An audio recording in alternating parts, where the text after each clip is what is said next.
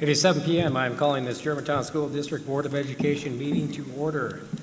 Please rise if you're able and join us for the Pledge of Allegiance and a moment of silence. I pledge allegiance to the flag of the United States of America and to the republic for which it stands, one nation, under God, indivisible, with liberty and justice for all.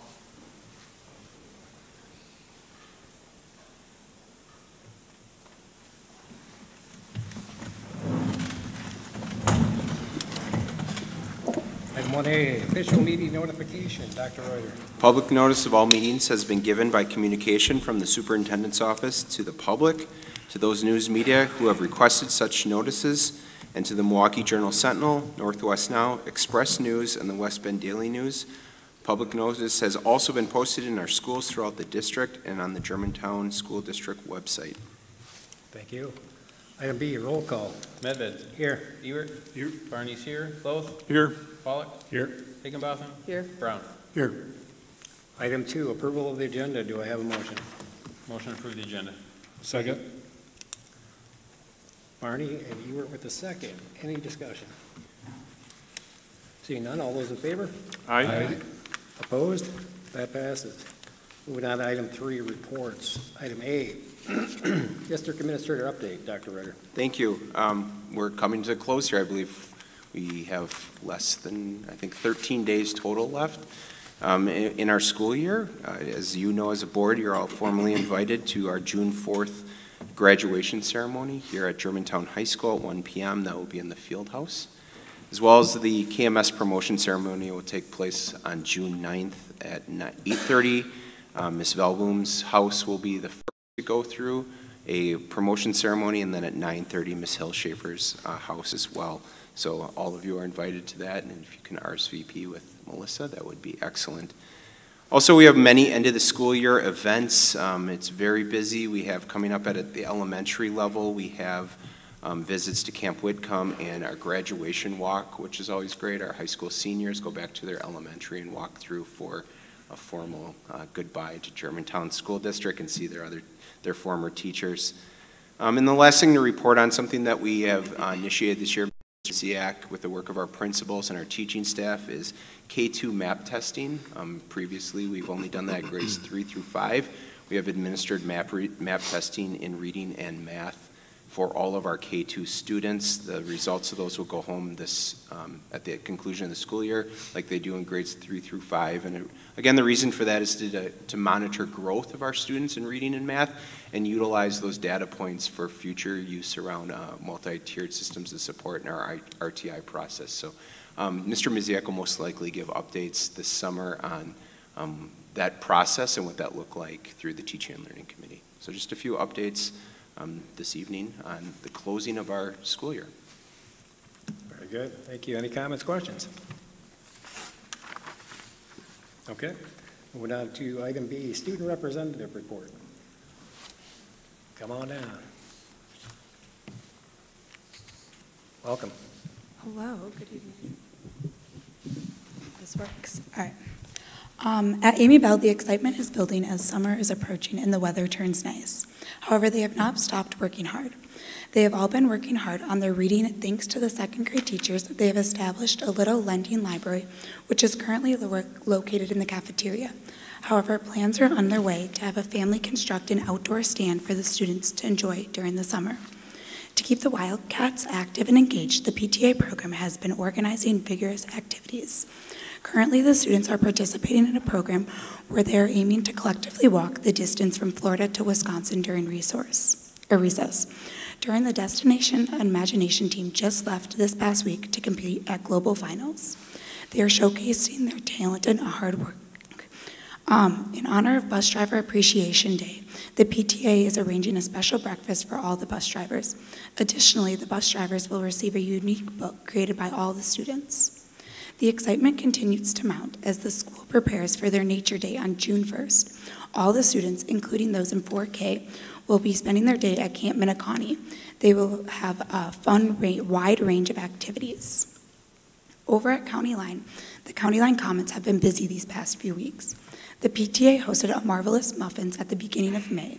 Over 400 parents and students attended this event, which was held in the Crossway Church parking lot.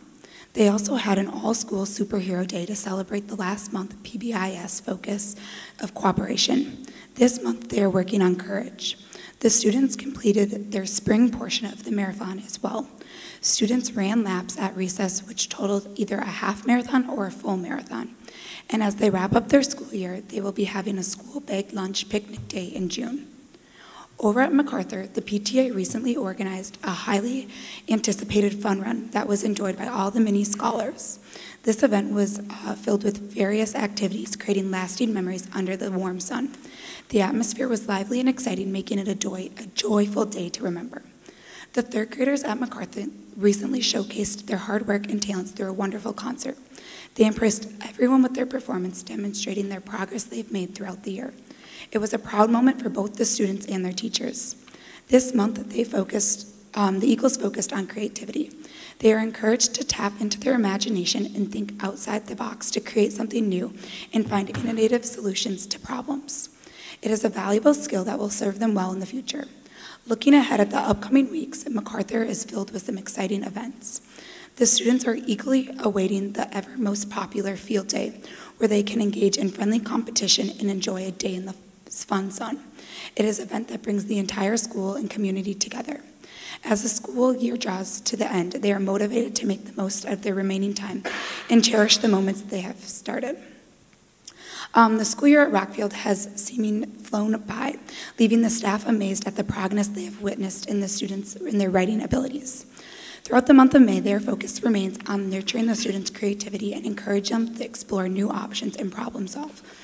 On May 8th, Rockfield Elementary students celebrated a special event called Mix It Up at lunch. The students wore mismatched clothes and had the opportunity to sit with someone new during their lunchtime. This event aimed to foster a great understanding of others and create new friendships among other students. Although the school year is winding down, there are still a few exciting events planned at Rockfield. All the students from kindergarten to 5th grade have the opportunity to spend the entire day at Camp Minneconne.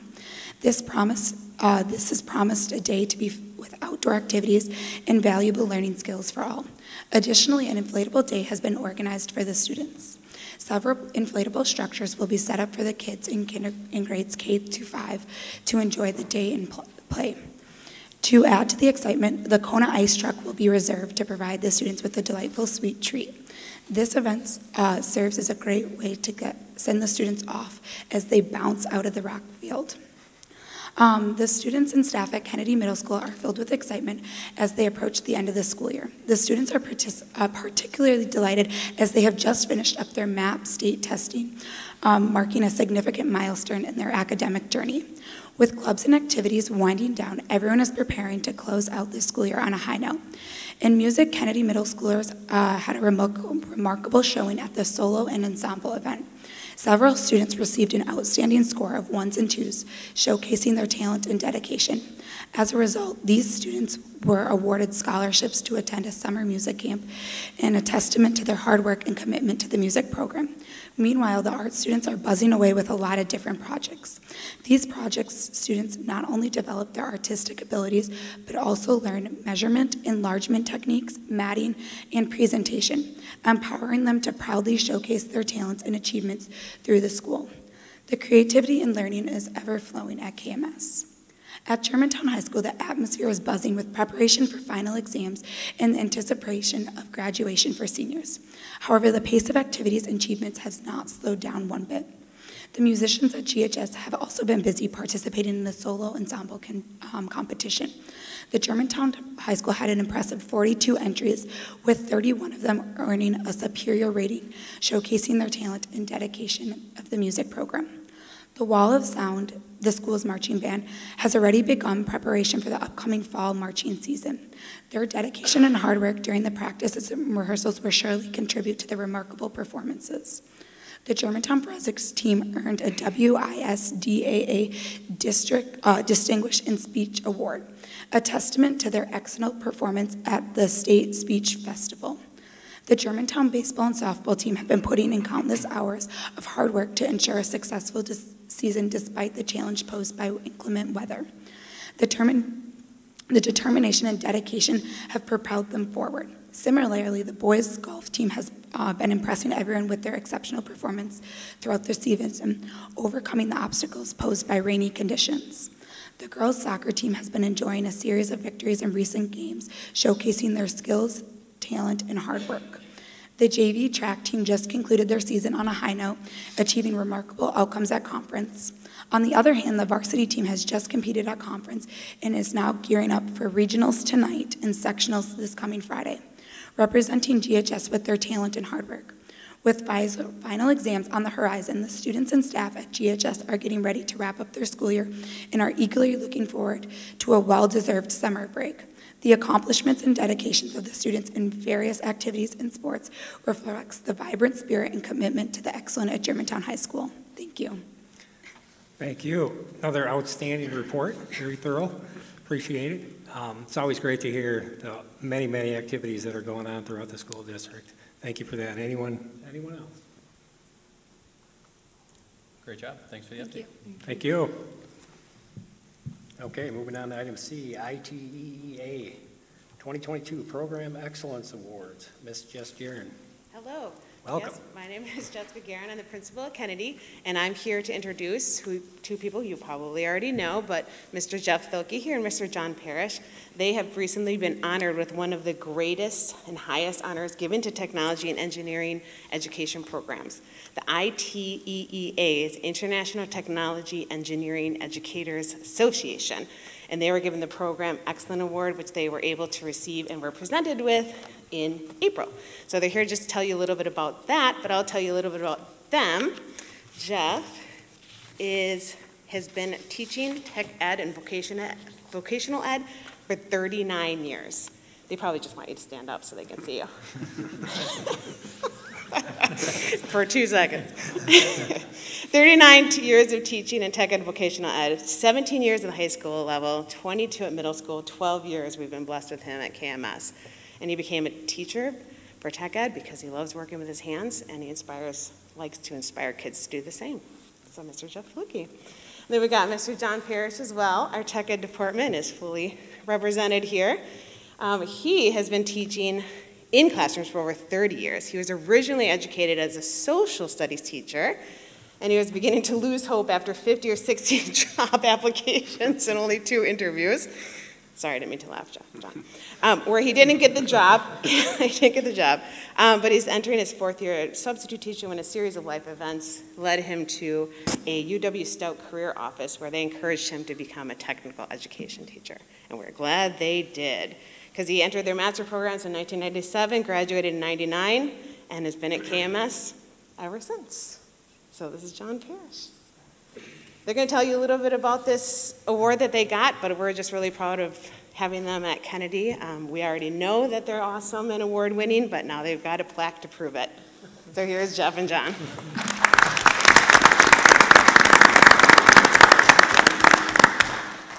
Good evening. First of all, we'd like to thank you for administration and school board for supporting the program, because without the support, we wouldn't have the flexibility to develop high-level curriculum and try different things. We also have a huge business and industry support in the area that helps us financially with equipment, materials, and again, without their help, we wouldn't have all the cool equipment for the kids to use and materials, so we don't have to use our budget to buy things. In 13 and last year, we achieved Program of the Year award at the state of Wisconsin, and they only give that to 1 middle school in the state. And so we were able to get that twice now. And then in 14 and this 2023, we achieved the Program of Excellence Award. What that is they take a portfolio, take a look at what you do with the kids, your curriculum, everything involved, and compare it to an international standard with technology and engineering. And then if you meet the standard, then you achieve the award. Only 8 middle schools this year were granted that award across the United States, and we were fortunate, to be one of them. So, John, anything else you want to add? Yeah, I just want to echo the support. Thank you. You've always been pretty good to us. I did want to say, with budget cuts and whatnot, I got a mic, we're here, but we pride ourselves on the robotics program, and that is not an inexpensive program. And some of the parts, particularly the onboard computer, run about $250 a piece. And these are in a middle school. And some of them have done amazingly well and lasted a dozen years. But some of them are just aging out because of the technology and new things are being introduced. So please just be aware when you're thinking, you know, how the money is spent in this district. And, you know, everybody needs some, but a really good robotics program, you know, takes a little more. Also, while I'm here, I actually just want to congratulate Jess Guerin on finishing a first great year at Kennedy. She's just been doing a wonderful job there. Yeah. Supportive of us and supportive of everyone else. She brings a lot of energy and a lot of good ideas, so I'm looking forward to a lot more. Thank you.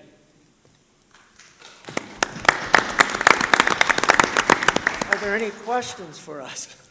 Well, first of all, I would say thank you. We've been hearing the good things about you guys for a long time, and you know, some of us have students that went through your programs as well, so we got to experience the things that you do for our students firsthand, and very much appreciate all that you guys do. It's definitely well-deserved. We know what kind of a program that you guys put together. We've toured your facilities, and we see what you do on a daily basis, and you guys are great, and Germantown is lucky to have you as well. So thanks for all your hard work and all you do for us and our students. It's much appreciated. You guys are always welcome to pop in if you like. Absolutely. Yeah, it's a great tour. Definitely want to see it. Thank you. All right, thank you. Thank you. Thank you. Okay, moving on to item D, committee assignments 23-24. This one's me. In your packets, you'll see that we have all of the new committee assignments for board laid out, and for the people at home or in the audience, it is also available online, so you'll be able to see who's on what committee. Every year we reorganize our committees, and we have 2 new members this year, so that required a little bit of juggling, but I think everybody got the positions and on the committees that they wanted to be on, so moving forward, those are all set. Any questions? Okay, moving on to item 4, citizen comments. We have several people tonight. I'll read the first name and I'll give the person that's going to be on deck as well. First up is Sandy Pye, and then on deck will be Linda Paw.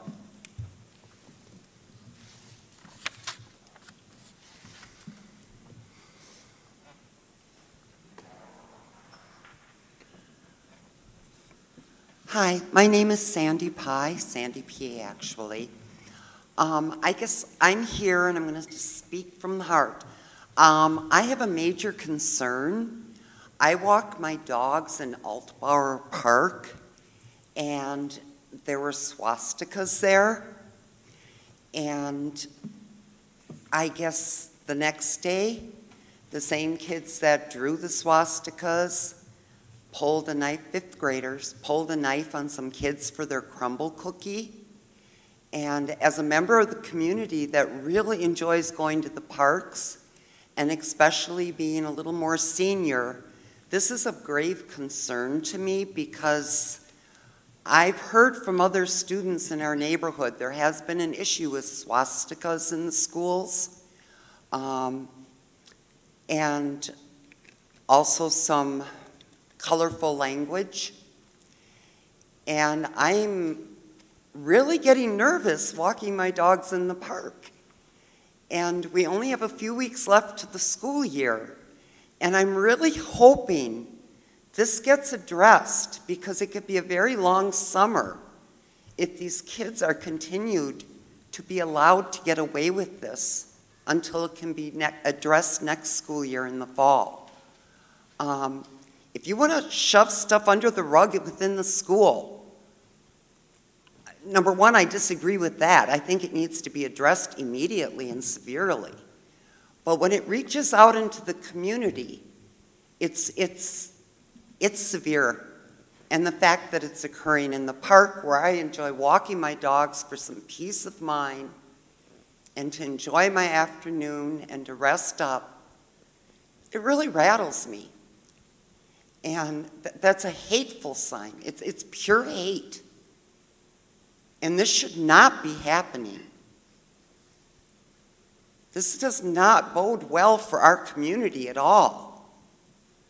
And I really seriously hope that you all address this so that we can have some peace of mind in our community and not be fearful of what's taking place with the students.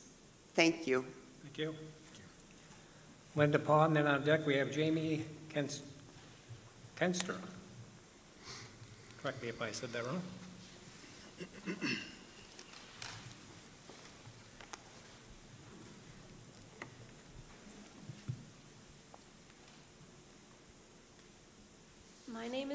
My name is Lydia Paw, and I'm a current sophomore at Germantown High School. I'm here today to offer a firsthand student perspective on some very concerning issues occurring in Germantown schools. I have personally witnessed prejudice and harmful behavior towards my friends and towards my fellow students for expressing their identity or for simply existing. My focus today is to raise awareness specifically about the increasing and alarming rate of anti-Semitism in our schools. Here are some examples of anti-Semitic actions and words I have experienced and I have witnessed. Swastikas drawn on surfaces in school, students given Nazi salutes while saying derogatory comments about Jewish people, and the use of anti-Semitic slurs. This is unacceptable and incredibly harmful to the Jewish students of the school. School is supposed to be a place where everyone can feel safe and included, and what I have witnessed is the complete opposite. I'm aware that emails have been sent to parents about some recent incidents, but I am also aware that no real meaningful action has been taken to address this issue.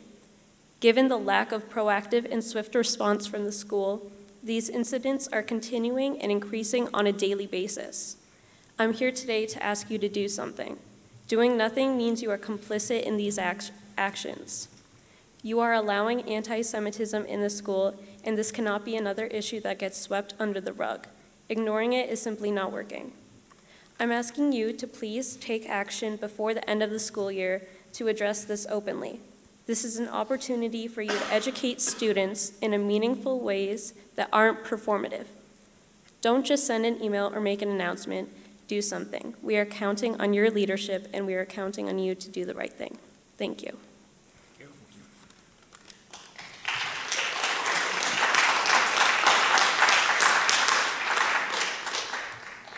Jamie is up next, and then Mallory Garbies.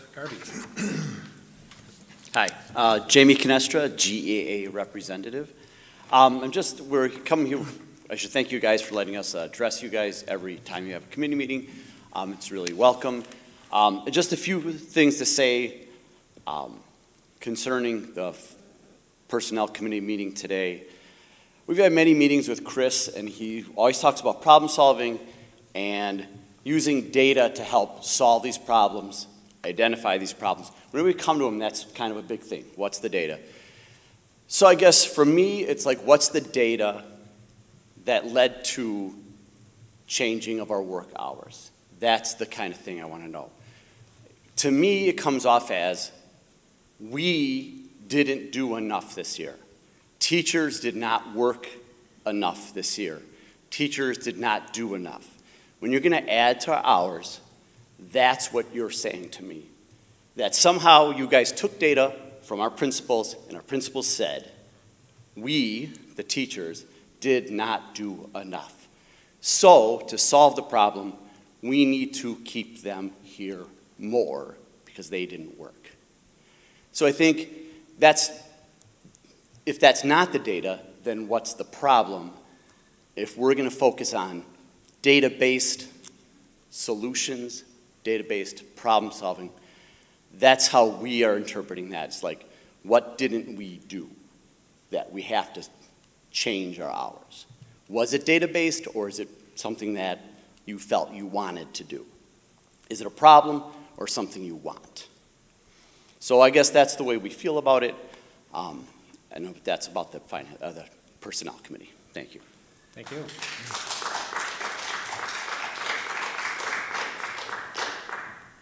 Mallory Garbies, and then Melissa Garbies.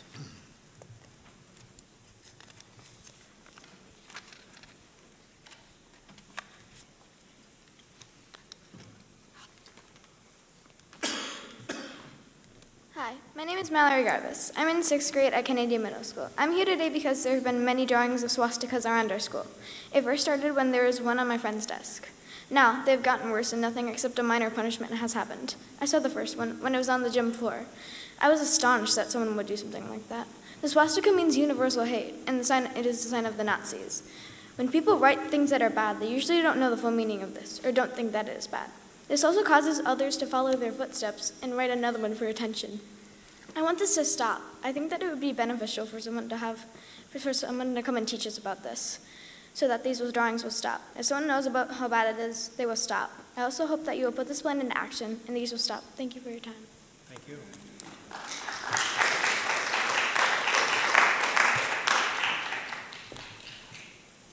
Melissa Garbies, and then Brad Shire.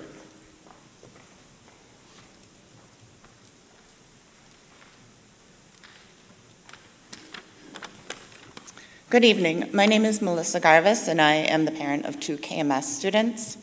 I'm here tonight, like the speakers before me, to raise the alarm about the acts of anti-Semitism in our community, especially by students of our school district. In the month of May alone, there have been swastikas drawn on the gym floor, as Mallory shared with you, on the boys' bathroom stall at KMS, on the back of a KMS choir door, at Altbauer Park, which you heard Sandy tell you about. And there was a metal swastika found by a GHS shop class in the trash bin. Throughout the school year, we have also had swastikas drawn on desks, lockers, school textbooks. But most alarming is the use of white supremacist websites with vile content openly and on school property by Germantown High School students. All of these incidents have multiple witnesses, so whether they happened cannot be denied.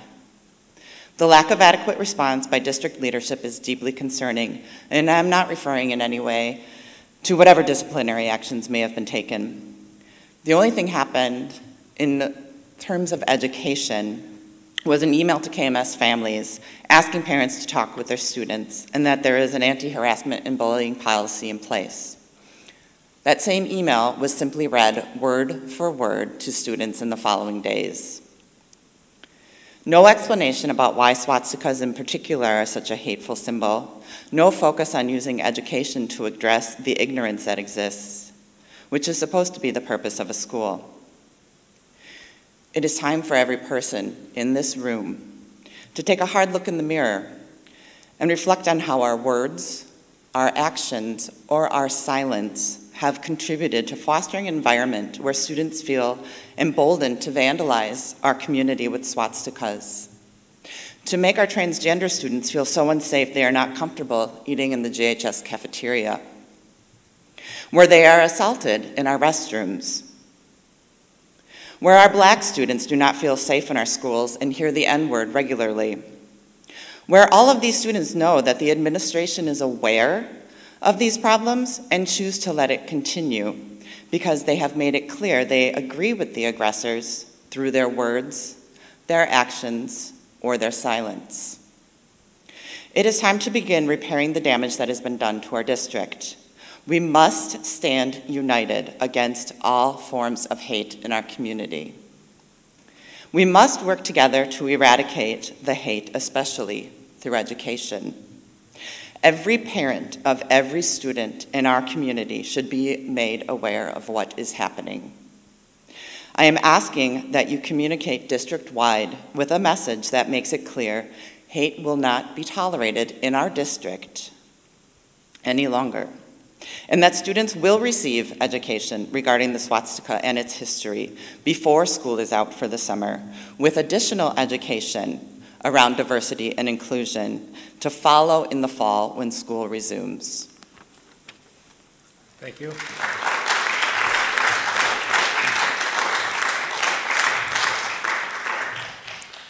Brad is up next, and then Michael Pickett. Good evening, Brad Sherrick. I'm a parent of one student at KMS. I'm here primarily to support those who are speaking who might have been more directly impacted by the hateful graffiti in the schools, but I did want to use the opportunity to share my thoughts as well. These are pretty much what I put in the email to you, but I want to speak publicly. While I'm certain it was not intended to come across this way, the intervention, as Mel alluded to, that amounted to an email going home and then being read word for word to the students. I think that says that the school district doesn't really care about this problem and has no intention of doing anything about it. As I said, I'm certain that wasn't the intention. That is the message that came across. Some might disagree, but I firmly believe that our schools should be a place where our kids learn about compassion and tolerance. This is an opportunity to try to correct things that are clearly happening in their homes where they're learning the opposite. We have to do better. So I'm just here to plead on behalf of those you've heard from and will hear from to do something yet this school year, do something meaningful. Thank you. Thank you.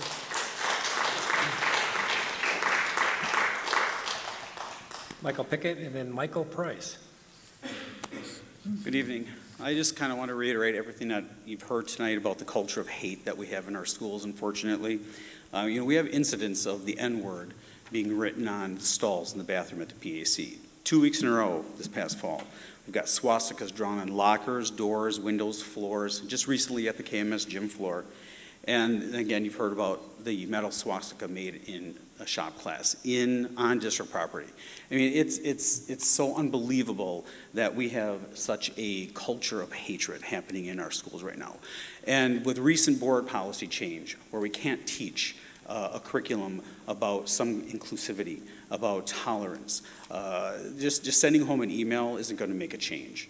It's just not. You actually need to educate these children on what that symbol means. It is a universal symbol of hatred. I would hope all 7 of you would agree with that it is a disgusting display of hate. And for us to turn a blind eye or to not want to address it, it is shameful. I have 2 children in this district, and I don't ever want them to ever be exposed to such hate and intolerance. But they do, they hear it. The things that are said in these hallways, the stories that are shared with me from kids, it's disgusting, and it hurts my heart to feel that children learn this. Where are they learning it? Is it coming from home? Does it start with the parent? Is it something that they're learning at school? And if it is, if the excuse is going to be it's learned at school, that just smacks in the face that we have to teach DEI or SEL or some type of curriculum that teaches children that this is unacceptable, that we should be tolerant of everybody's difference. Whether you agree with it or not, children need to be taught this. And I would hope that some action before the end of the school year comes from the 7 of you. Thank you. Thank you.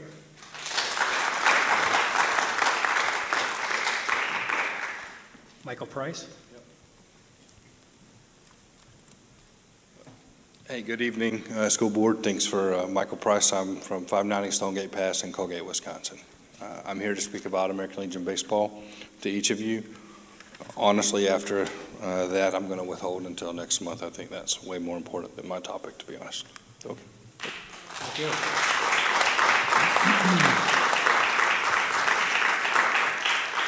Thank you all. I didn't miss anybody on the list? Okay. Thank you all. Item 5, consent agenda. Item A, approval of the April 24th, 2023 meeting minutes. Approval of teacher resignations and approval of donations. Motion to approve consent agenda items A through C. Second. Kim, second? Okay. Any discussion? I'd like to thank our donors this evening that are outlined in the report. We have donations from an anonymous donor to the GHS Choir, the Grand Foundation, MacArthur PTA generously for field trips and smart TVs, Cabela's for our GHS Environmental Club, River's Edge Nature Center, and Milwaukee Tool. We had a donation from Milwaukee Tool that Mr. Smith, our high school associate principal, was able to align. We had 10 pallets worth of tools, totaling over $134,000 that our technical education department will be able to utilize for years to come. Thank you. Mr. Paul. I'd also like to take a minute to thank Ashley Holtz, Emily Jaskowiak, Tim Mehring and Melissa Curran for their service to their students, families in the Germantown School District. Thank you. Anything further? Okay, hearing none. All those in favor? Aye. Opposed? That passes. Moving on to item 6, Finance Committee. Mr. Lowe. Yes, the Finance Committee met 2 weeks ago on Monday, May 8th. The video is up on our website for the full meeting, so what you get here is the Cliff's Notes version. First thing we did was we approved the April consent of vouchers. Second item is what I refer to as Brittany's variance report. And I'd say I don't want to go through all the numbers, but the big numbers are we spent $410,000 approximately less this year than last year at this time, but our revenues were also $406,000 less this year than last year at this time. Next item is our full board item, 6B, and this is the 5-year capital improvement plan for 2023 through 2028. And just briefly, the 5-year capital improvement plan, CIP, has been created in order to identify, plan, implement, and complete all necessary projects and or updates to the district's facilities and grounds. So we bring a motion to move forward with a positive recommendation to the full board to approve the 2023 5-year capital improvement plan. Okay, that comes with a positive recommendation, does not require a second. Any further discussion? Hearing none, all those in favor? Aye. Aye. Opposed? That passes. Okay, the next item is full board item 6C, and that is a GHS roof replacement. It's listed here as section EE, which is the science wing. It was last replaced 25 years ago, so 1998.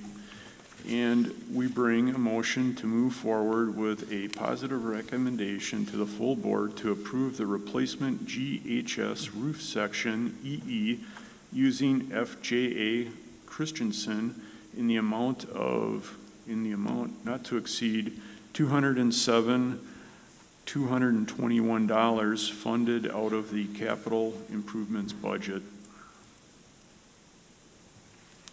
That comes with a positive recommendation, does not require a second. Any further discussion, questions? Seeing none, all those in favor? Aye. Aye. Opposed? And that was it for finance. Okay, thank you, Mr. Lowe. You're welcome. Item 7, Teaching and Learning Committee, Mr. Ewert. The Teaching and Learning Committee met on May 15th. We were provided with a proposal for a fall reading pilot program to include the following curriculum resources: Super Kids for grades K through 2, HMH's Into Reading, grades K through 5, McGraw-Hill's Wonders in grades K through 5. The pilot program consisted of several levels of data point collection along the way to use for analysis and decision making. Towards the end of that process, as well as provided a timeline for the pilot programs. Committee was provided access to each provider's content. Some concerns were noted by the committee due to the content and context from the provider falling short of our communal values.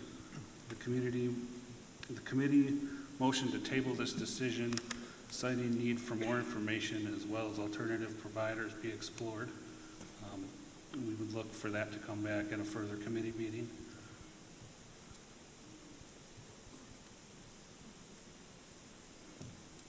I would recommend that if you'd like to see the discussion surrounding the entirety of that, to review the posted committee meeting. That's it for item A. Item B, our committee met April 10th and received information and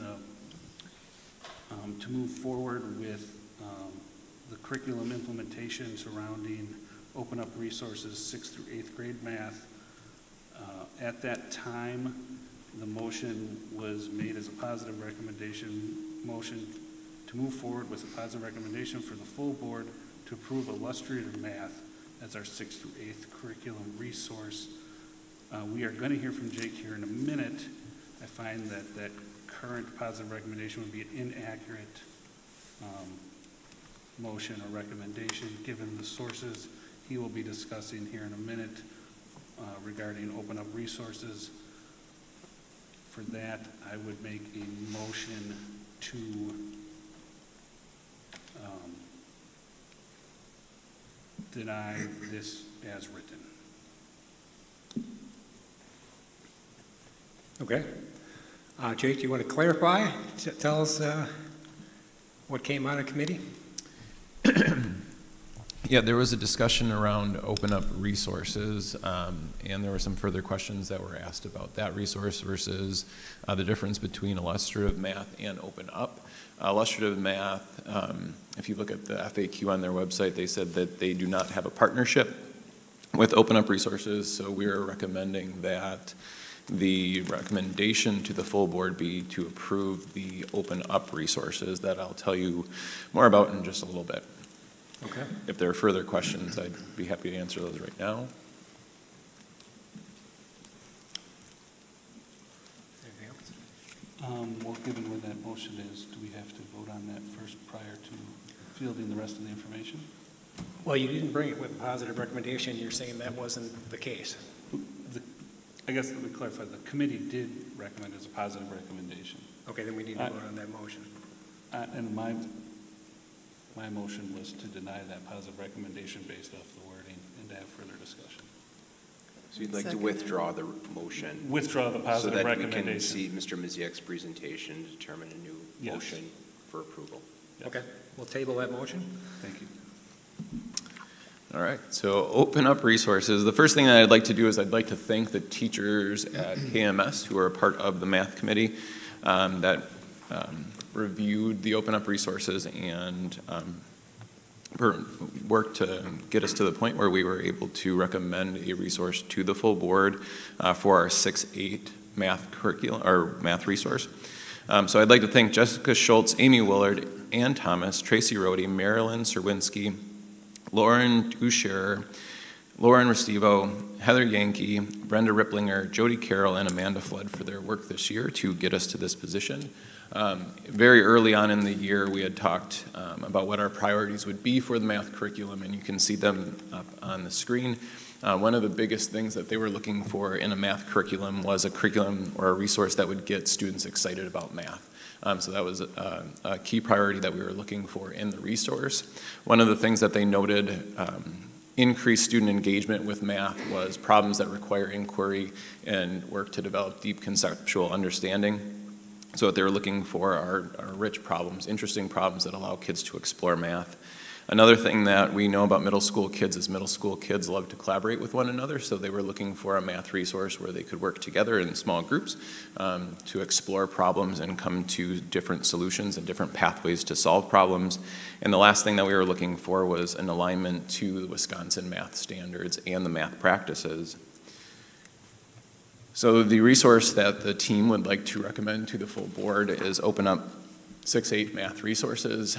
This is a unique resource in that it's a publicly available math curriculum available through Open Up. So Open Up is a provider that allows access to their math resource. One of the unique things about them is they've also been independently evaluated by EdReports, and they received the highest evaluation possible by EdReports in that it meets expectations in terms of its alignment to standards and as well as its usability for teachers. A high degree of usability is important because that would lead to consistency of the implementation in classrooms. A little bit more on what an open educational resource is, which Open Up is. It's an OER. So an OER refers to a teaching and learning resource that's accessible to the public without any cost to us. It's released in the public domain. under an intellectual property license. These resources can be freely used and repurposed by anyone. We can distribute, tweak, edit, and build upon the materials that carry this license. This provides us a high degree of local control in terms of our content and the ability to edit the content if necessary. As an OER, there's also substantial parent access to this curriculum, which provides a high degree of transparency. Every single student problem is available to the public. So the public can access every single problem that's within this resource. The other thing is it does offer a cost savings to the district. Curriculums, I don't have a specific curriculum that I'm going to point out now, but they kind of range. Most middle school curriculums also have a book that comes with them on a yearly basis. They average in price somewhere in the neighborhood of $21 to $34 a student. So annually, we could be looking at a cost savings of about $19,000 to $30,000 a year. Another element of being an OER, and in this case, it offers wonderful family resources. So the family resources that are provided by Open Up provide clear explanations about the concepts that are being taught in the classrooms. This provides parents with some idea of the concepts that are being worked on, as well as some information on how to help them. So when kids come home and they're struggling with their math problems, the family resources offer them some idea about not only the learning outcome that the students are working towards, but it also provides them some examples and some illustrations about how they can work with their student to help them solve the problems.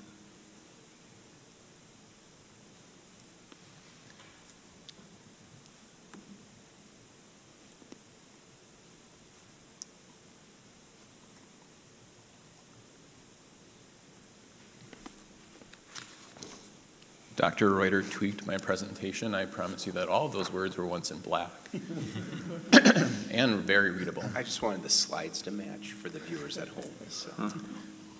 I'm also colorblind, so he helped me out with the color scheme. I think you skipped a little bit of my information, so if it was back in the timeline, a lot of this information on the timeline was provided to the Teaching and Learning Committee. So early in July and August, the curriculum team met to review what the priorities were, and we established the priorities that I explained to you earlier.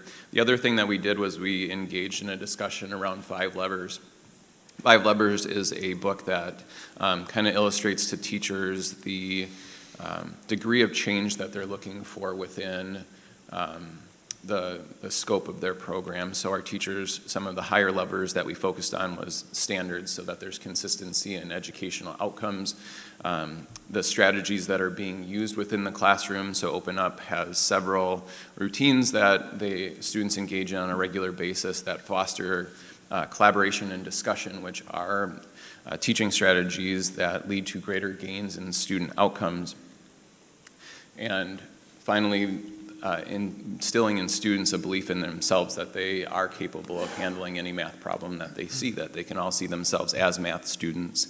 There are some times that we hear students say, well, I'm not a math student, or parents say, well, I was never good at math, and that's exactly not the attitude that we want our students to come away from our math program with. We want all of our students to become flexible problem solvers that are able to tackle or be willing to tackle tough problems that they see. In early September, we identified the priorities of our new curriculum, as well as we looked at the best practices in mathematics, and we determined professional development needs that the teachers would need to effectively pilot Open Up resources. One of the things that our teachers suggested very early on was that when they initially started using the resources in 2021, they weren't necessarily sure as to how to implement those resources. So we partnered with CESA 6 and the Math Center at CESA 6 to provide some professional development around Open Up resources so that teachers could feel successful when they piloted the materials and tried them in the classroom. And then in November and December, they piloted Open Up resources in all 6A classrooms, which led to at least one unit being used at the 6th and 7th grade level. They've been using Open Up resources all year long. You can go back. In January, that's when we evaluated the resources. So we met as a team. and we evaluated the resources. And again, this was information that I provided to the Teaching and Learning Committee. The team evaluated the resources based on rigor and balance, focus and coherence, and usability. And at that point, we determined that we would make a positive recommendation to the Teaching and Learning Committee. In February, teachers further prioritized standards, so they looked at what the key elements of each piece of the curriculum or the resource were and how that aligned to our educational goals. And then in March, we further provided additional professional development to our teachers associated with Open Up resources so that they could continue to use those successfully. The professional development that was provided to the teachers in March actually wasn't just aligned to Open Up resources, but it was aligned to high-yield strategies that work in mathematics, so it would work with any math resource that we selected, irregardless of our move to Open Up. So what they were looking at were different structures and strategies that we could use in the classroom so that students could become collaborative and work through problems together.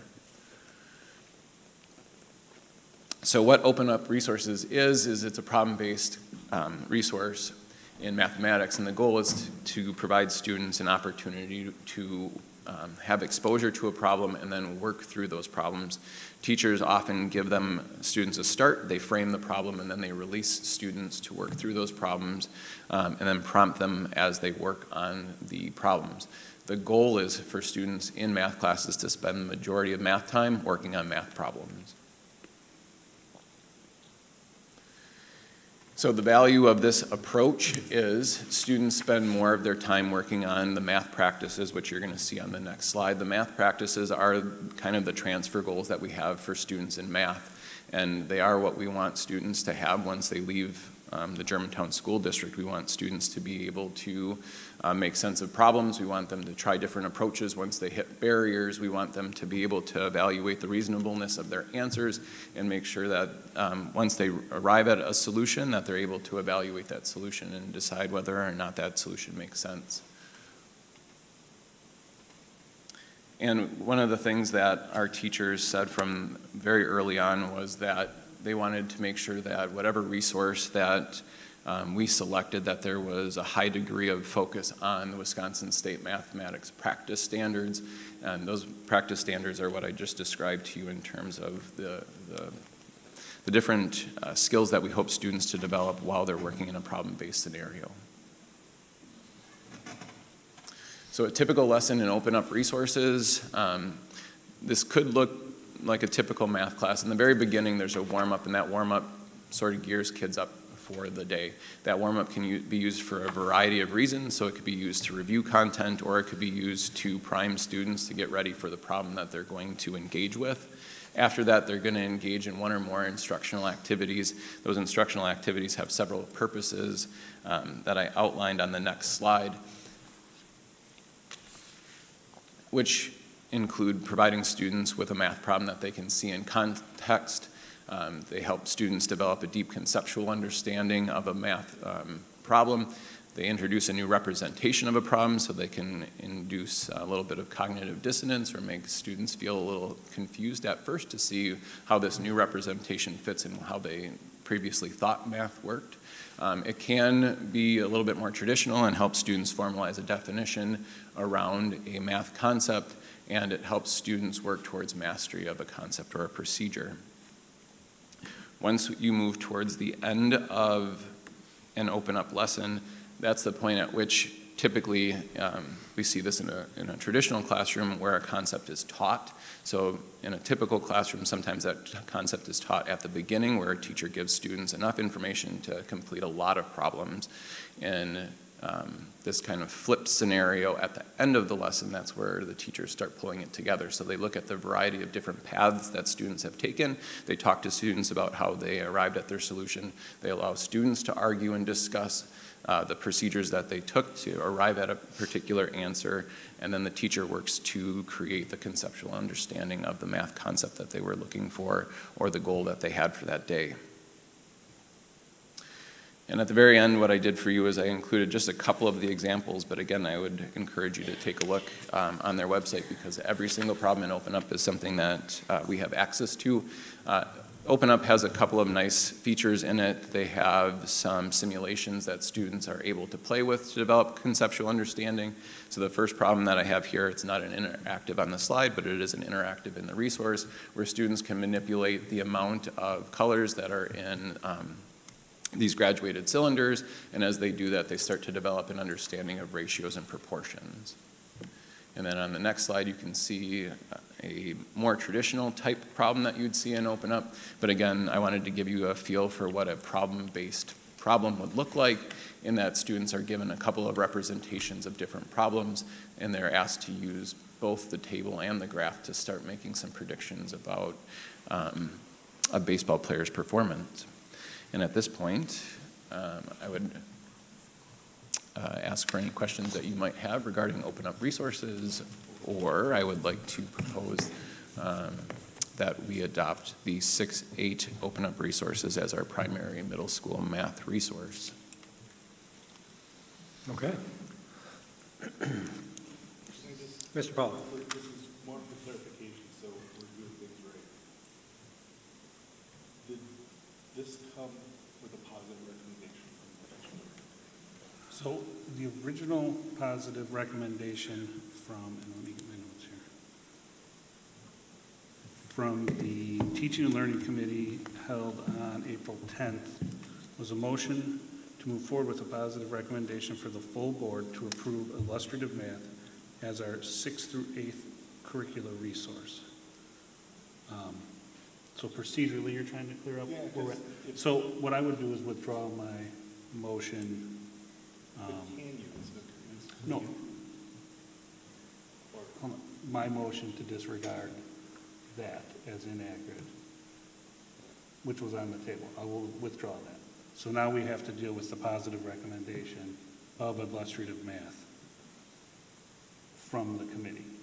So for the community's understanding, this happened on the 10th. In our last meeting, it was on the agenda to discuss this. However, with the new appointments to the committee and the board, we wanted to make sure everyone had time to vet the curriculum prior to making this motion at a meeting. We thought that was, towards the beginning of that meeting, I believe we removed it from the agenda. I made the motion to remove it from the agenda for that reason. Since then, members have had a chance, new members have had a chance to take a look at it, as long as existing members take a chance to re-look at some of the issues or information provided. However, the positive recommendation still stands, so the board as a whole has to make a decision on that. Does that sound right? Okay, just for clarity, we're talking about illustrative math and we're talking about open math. Are these one and the same? Are these something different? Yep, so originally illustrative math authored the Open Up resources. Once it was released to Open Up as an OER, illustrative math said they are not in partnership with Open Up, so for increased clarity, it would make sense to adopt Open Up resources as our 6-8 curriculum and not illustrative math. Okay, so the motion was for open, or? Was, the positive recommendation was for illustrative math, but. I think we need to act on that first before we do anything. Right? Because I'm just confused as far as what's on the table. You had mentioned that you would make a motion, but. Okay, bring the positive recommendation forward again, and then we'll vote on that. Yep, and I withdrew my initial. So the motion to move forward with a positive recommendation to the full board to approve illustrative math as our 6th through 8th curriculum resource presented by the committee. Okay, that comes with a positive recommendation, does not require a second. Discussion. Let me throw another wrench into the mix. We don't have that specific action item on our agenda. We don't have illustrative math, action on illustrative math on our agenda. And what Tom's pointing out is currently the agenda states tonight's recommendation is for Open Up. Motion to approve Open Up resources 6th through 8th math as our 6th through 8th resource. So okay, that makes sense. Perspective is we don't need to take action on the positive recommendation from the committee. At some point we may have to take action on it, but we can't tonight because it's not on our agenda. Correct. but we do have the open up resources available for a motion. Correct. Which would require a second. So the board could approve open up resource this evening as an action item. Correct. And table the positive recommendation for We've already tabled illustrative. that because And we in the can't- June meeting, Technically, we can't vote on it. withdraw, Yeah. correct. Yep. So it's tabled.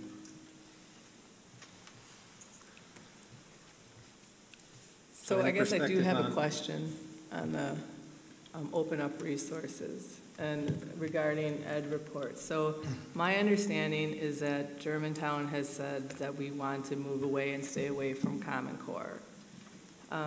According to ed reports, they do not, unless a curriculum has Common Core, they don't evaluate it. It's automatically kicked out, which means that open up resources is involved Common Core. So the Wisconsin state standards have a degree of similarity to the Common Core standards. So when we look at the Wisconsin state standards, those are the same standards that our students are evaluated on the forward exam, as well as our state report card is based on. So when we looked at the open up resources, what we did was we looked at it through the lens of the Wisconsin state standards and the standards that we prioritized. So what we were looking for was, does the open up resources, or do the open up resources meet what we're looking for in terms of the Wisconsin state standards, and they do. So what we're looking for in a curriculum resource is a resource that provides students access to the content and skills that they're going to need to do well on the forward exam, as well as standards that we've prioritized that said these are things that students need to be successful in math and progress through our math curriculums. So when we look at the curriculum for Bridges that goes from K through 5, do you think that, because it sounds like it's a different type of curriculum where you go from maybe more problem-based solving to now these, the traditional, I guess, what I would consider traditional, to a different style of curriculum? Yeah, so Bridges that we use at the K-5 level and then open up, which we could use at the 6-8 level, both of them have more of this conceptual understanding / problem-based approach. So they actually fit pretty well together.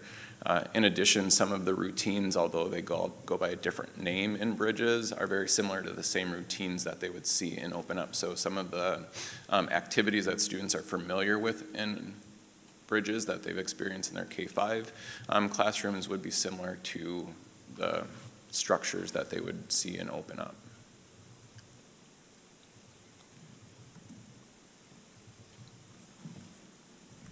Go ahead. I have a question. For clarity purposes, you said that Open Up is not in partnership with Illustrative Math.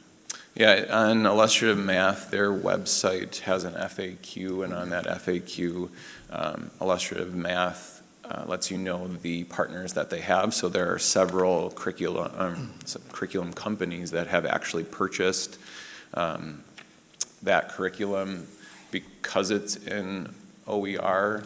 They can do that, and then they've packaged it, and now they're selling that same curriculum. So you can buy versions of Illustrative Math, but every time that company, they purchase it, they work with Illustrative in terms of the changes that they can and can make as they publish them. That's not the relationship that they have with Open Up. So Open Up, and the FAQ states that Illustrative is not in partnership with. They're not in partnership with, but Open Up is offering the Illustrative Math curriculum as developed by Bill McCallum. The curriculum was originally authored by Illustrative Math, and then Open Up, it was offered to them as an OER as well. So then as Open Up has it, it's now their resource. It's a resource, but the base curriculum is Illustrative Math. Correct. As developed by Bill McCallum. Correct. Who developed Common Core. So they're just repackaging Illustrative Math. There are, if you were to look at each one of the certified partners of illustrative math, there are differences that exist between Open Up and the certified partners. Look, I'm sure there's differences, but the core curriculum is illustrative math. It was originally authored by Illustrative Math, correct? Okay, so Bill McCallum developed it. They've now, for lack of better sayings, licensed it out to various selling groups. Right. Okay. Just for a little bit of history, I think we need to go back to the beginning of when we rejected Common Core. The problem at the time that we noticed with Common Core is it was a very politicized curriculum. And that was the issue that we had with it. It would look more like indoctrination rather than education. This, to me, does not seem to have that issue when we look at the Open Up resource. I looked through the problems. I didn't see, you know, politicization of the curriculum in this. And I think the fact that it's transparent is exactly what we want. I do worry about, I mean, I do like the fact that it's free, but I always worry that you get what you pay for, and that there are things that can happen down the road that could make this very difficult for us to accept. But with the transparent part of it, I do appreciate, as far as the curriculum goes, I think that's what this community wants. We want to be able to see what our kids are being taught in school. And this seems to be a robust math program from what I could tell as well. So from my perspective, this part of it I like. Where it came from and who's all involved in it, as long as we can monitor it and see it. Have we gotten any feedback from parents or students on this at all? Have we sought that out? There has not been any concerns that have been raised by parents in terms of the problems.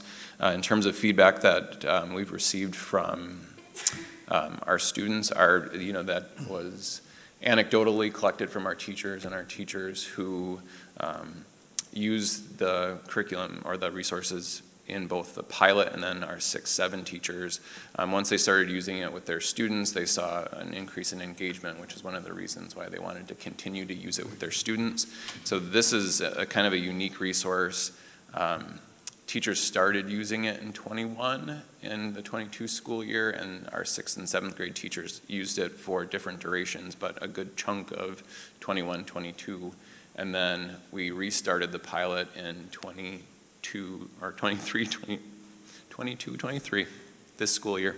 And we did that so that we could make sure that teachers had effective training along with it so that we could evaluate it as well as implement rubrics to monitor it. So as they did that, they felt a little better equipped to use Open Up resources, and with feeling a little bit better equipped to use it, they also saw increased results with their students. So that they understood how it worked a little better. At the end of the day, our teachers, like I said, the full team of 6-8, which is another unique piece of this curriculum review team, that all of our 6th, 7th, and 8th grade teachers use this math resource. At one point during the school year, they came to the consensus that this would be the resource that they wanted to recommend. To your point earlier about it being freely available, you can download the entire version of, it's in its 2nd iteration. It will go into a 3rd iteration, but we could take the entire 2nd iteration and download it at this point, and then we would have access to it. So that's one of the pieces of being an OAR. So we would have access to it for as long as that we would need to. Yeah, and I did appreciate that, because before the last meeting, I was able to go on their website and look at the problems and go through lessons for each grade and be able to see exactly what they were doing. I think that's what we need and want. Mr. Barney. Yeah, we've kind of talked about what I'm going to ask, but I'm just going to ask it a different way. What's the difference between what you piloted, illustrative math, and what you're recommending tonight?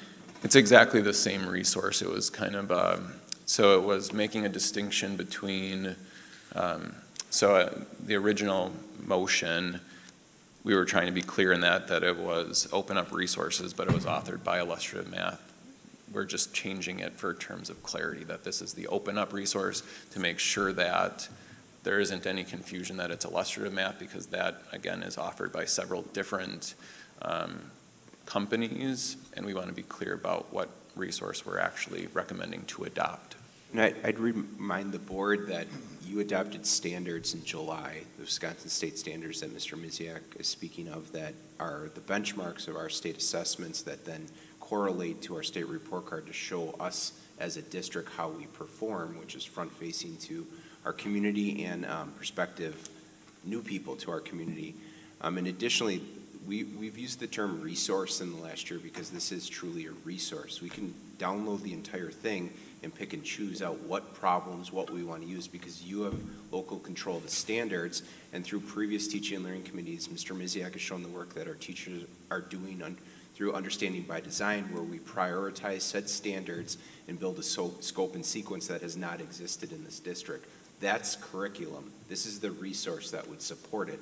So it doesn't mean we're lockstep with every problem, but we need something as a model so we're not making it up as we go along.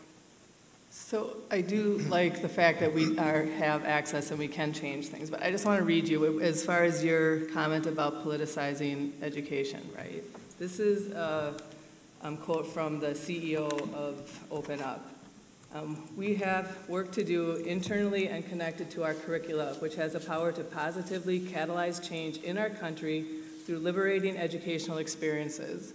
That is an extremely political comment. So I guess in understanding that we can change things, right? But how labor extensive is that going to be to keep monitoring, every year and the changes in the curriculum? As was stated earlier, I think, one, we've had access to these problems for the last 2 years, and as teachers have worked through them, they haven't found problems that they've felt that way about. I think the two examples, I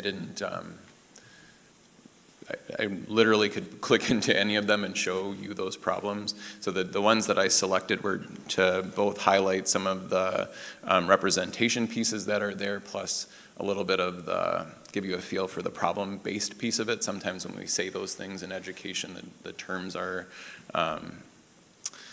misconstrued. So I wanted to make clear what we were working on. I don't believe this is going to be a labor-intensive process for our teachers. There was not a high degree of change that our teachers felt that they needed to make within the problems, nor were there any problems that they stumbled upon that they didn't think worked towards the educational goals that we have. But again, we can download it as a particular version. So we've got version 2, which, and you have access to all of those through that OAR. So version 2 is completely accessible to everybody. As a board member, you have a school district email, so you can get into the educational side of things. Parents don't have the same access as educators for some obvious reasons. The number one being that they don't have access to like answer keys and things like that for all the problems, because our students could get into that and then their homework would be very easy at that point in time.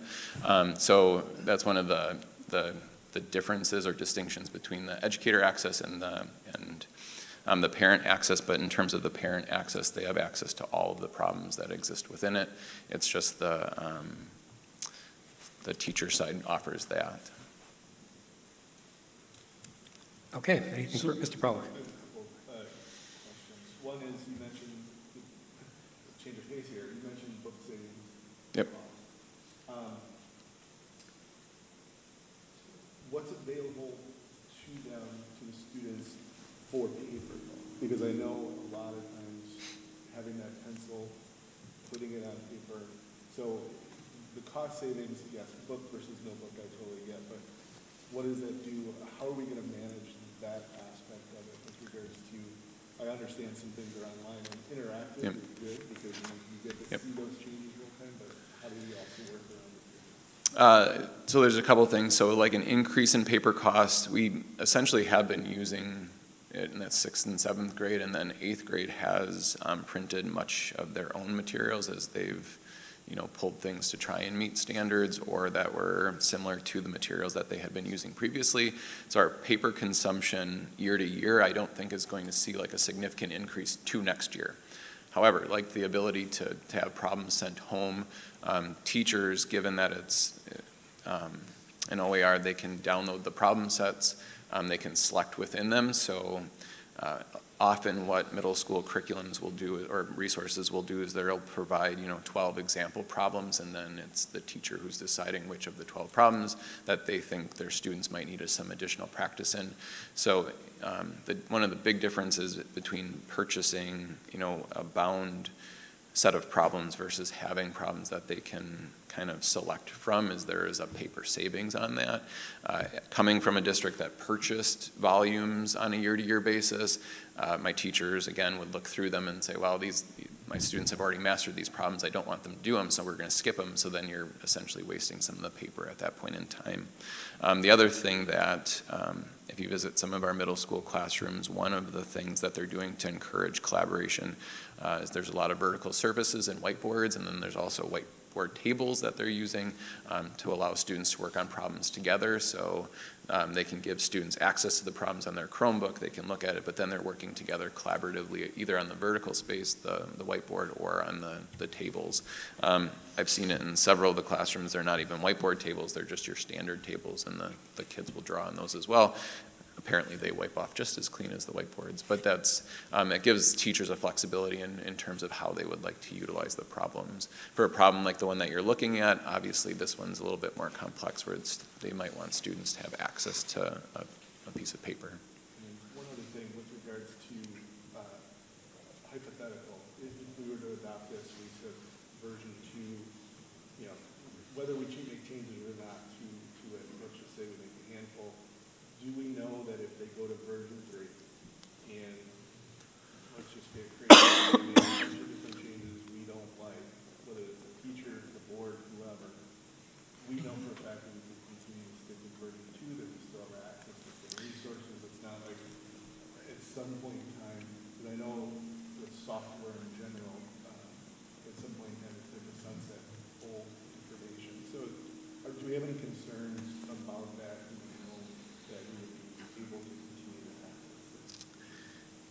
We can download the entire resource and have that saved. I can put it in the teaching and learning drive that I own, which would then give all of our teachers access to version 2, and then we can evaluate version 3 as it comes forward.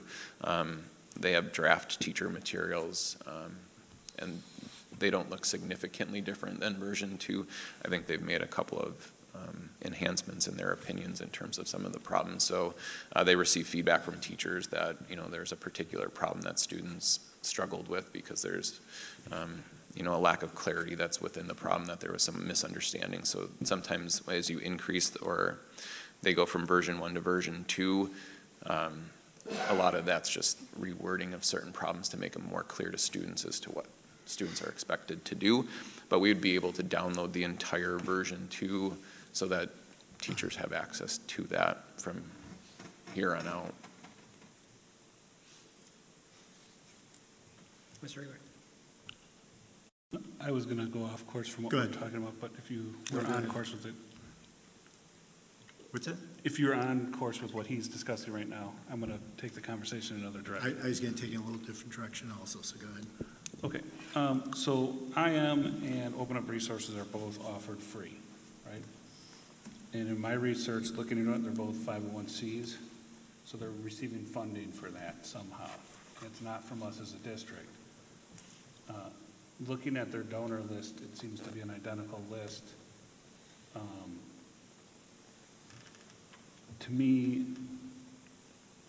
that is signaling a partnership there or I would look at it as IM is the curriculum or the resource, and Open Up Resources is the gateway to it in partnership. And I know you've said a couple of times now that it's not, but I've read articles specifically from IM stating they are. So we're having confliction there, right? An issue there as far as information accuracy. When I discussed the reading curriculum update or pilot program that you brought forward, there were several data point collections built into that process. I think those are driven from conversations around not having data to help make this decision, other than, well, somebody says this is working. So we don't have a data point to show, have our students shown improvement based off our utilization of this program. Do we have data now? since we've last had that conversation, or are we still lacking that data? There's been an inconsistency in terms of MAP administration at the middle school level for the last couple of years, so there's often not a spring data point for us to compare to. So there isn't a standard data set that I can take a look at how students have performed using this resource as compared to a different resource. One of the unique challenges of this, and this is one of the big differences between the reading pilot and this resource was already in the hands of teachers and had already been in the hands of teachers for an extended period of time by the time that we looked at utilizing the resource. So they had access to it all of last school year and were using it all of last school year. So the discussion for it was to evaluate this one particular resource in alignment with our goals. So in structure, that's one of the biggest differences, where we're going to collect more data points within the reading pilot because we're collecting it on potentially 3 different resources at this point in time. And that kind of leads into the next question I had is, the original pilot predates you for this curriculum. It didn't work the first time around? Our 6th and 7th grade teachers continued to use that resource. So part of it was for us to evaluate the resource more critically. So this year we spent time looking at both the standards, the strategies that are used to teach math, and then look at that through the lens of open up resources. So again, it's not that it failed the first time through, it just didn't have any structure. Teachers were given the materials last fall and then asked to use them, but there wasn't necessarily any kind of information that was being collected or asked of the teachers as they were using those materials in the classroom. So this time through, what we did was we started to look at it, and then I provided some of the information that we evaluated it through and then had discussions on. Okay. Nor was there training or professional development. They were given the resource and off you go. Got so it. And then there's very little measurement or follow along the way, so this year was spent doing that. So you then come into the role and you're handed this curriculum, we'll say. It's not like you personally reviewed it. You kind of said, this is where we're going with it. We need to, now the second year, measure it and get a better idea of how it did. So that was one of the decisions that we first talked about back in August, was whether to continue using the resource. And at that point in time, teachers had experienced the resource long enough that they wanted to continue to use it. Okay. So a lot of it was based on our teachers' experience with the resource in their classroom with students from the previous school year, and them making the call that they would like to continue to take a look at that resource and evaluate it to make sure that it met our educational goals. Okay, so you continued it. It's not like you took a look at any other resources at that point. Correct. Okay. Have you since then taken a look at other math curriculum that is not based on illustrative math? We have not. One of the challenges was the degree of utilization that had already existed with our teaching staff. So given that they were provided with the resource at the beginning of last school year and had already used it for an entire school year, the undoing and taking out would have created some inconsistencies for our students that we weren't looking for. Okay, we're not trying to put a square peg in a round hole then, just for inconvenience. I would say that part of the reason why they were able to continue with it is some of the features that I put forward. So it met where this resource checked a lot of the boxes that we were looking for in terms of a resource, that it was a high quality resource, that it was aligned with the math practices that it offered our students rich problems. So given the quality of the resource, I think that's why our teachers wanted to continue to use it. Okay, so you believe that this is the resource that will make up the lost learning problem we have in math? I think a resource only goes as far as the teaching strategies that we have with our teachers. So I think there's a lot of factors that go into making sure that our students continue to make educational gains in mathematics. I think a lot of that comes through what I proposed to the Teaching and Learning Committee around the loss of learning plan, where there's professional development that we provide to our teachers in terms of the teaching strategies that go along with growing our math students. You can't just take a resource, give it to our teachers, and then expect that that one particular resource is going to be the thing that's going to move all of our kids forward. It's the way that our teachers use it with our students, it's the strategies that they use, and then it's that belief that they're able to instill in their students, that they're able to attack math problems. So the resource in and of itself is not the magic ingredient. I think it's the teachers that we have and the strategies that they use. And if the teachers are provided with high quality problems to start with as the basis of the curriculum, that this can form the foundation for what we're looking for. Okay. So along that lines then, is there any data that suggests or shows that, you've said a couple times, getting the students engaged, doing group-type projects, as we've seen a decline in math scores across the United States over the last few years, and this type of curriculum has been out there, is there data that suggests that group math, kids getting together in small groups, is beneficial? Collaborative work as well as discussion in math are high-yield strategies that have been studied by numerous researchers. There's meta-analysis that's provided by John Hattie that outlines several key strategies. The strategies that we would promote our teachers use in the classroom are also strategies that yield high growth in students. Are we talking SEL or raw data that says the students see an uptick in math scores through working with groups? Can you repeat the question? I'll shorten it up. Are we seeing, is there hard data out there? You said, you know, they've researched it, they've taken a look at it, and I get all that, but the end result is, are kids achieving better math scores using this type of approach? The strategies that have been evaluated show higher growth in students. And I'm so talking, specifically, I'm talking specifically the groups, kids breaking up in small groups, working through problems in a group of 3 or 4, then I guess the teacher would come over and monitor at that point. Because you keep saying the kids like the engagement factor. I mean, we gotta get kids engaged, and I get that. If the kid's not engaged, if the teacher's not engaged, nobody's learning.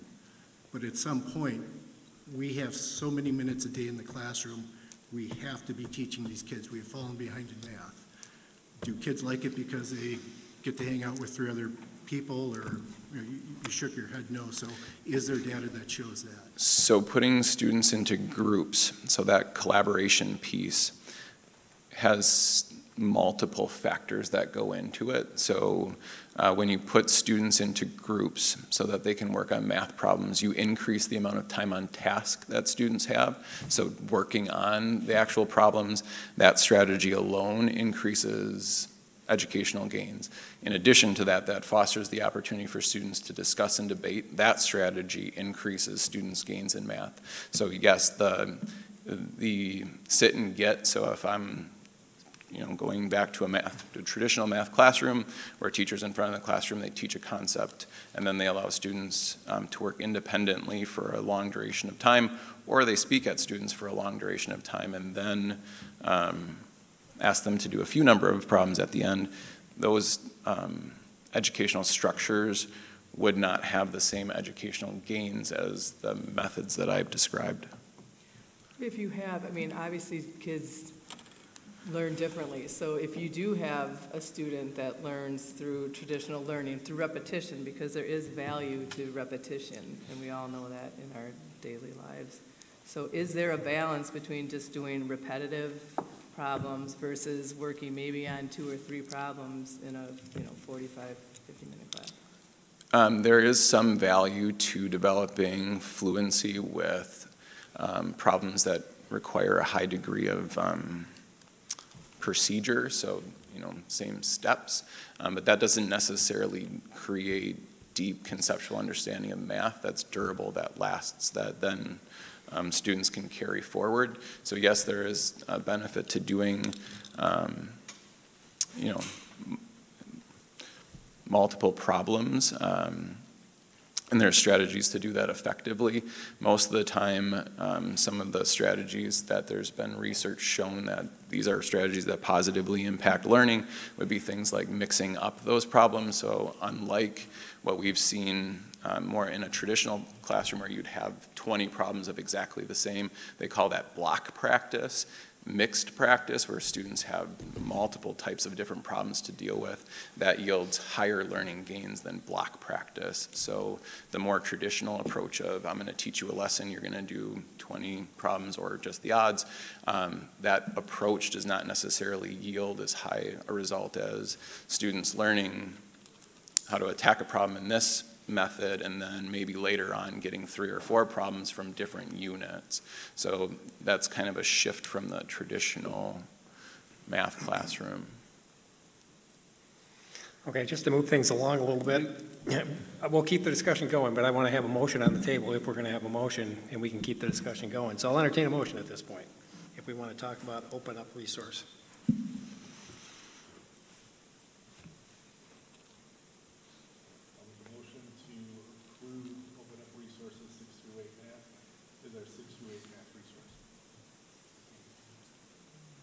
Second, and I think your mic's not on.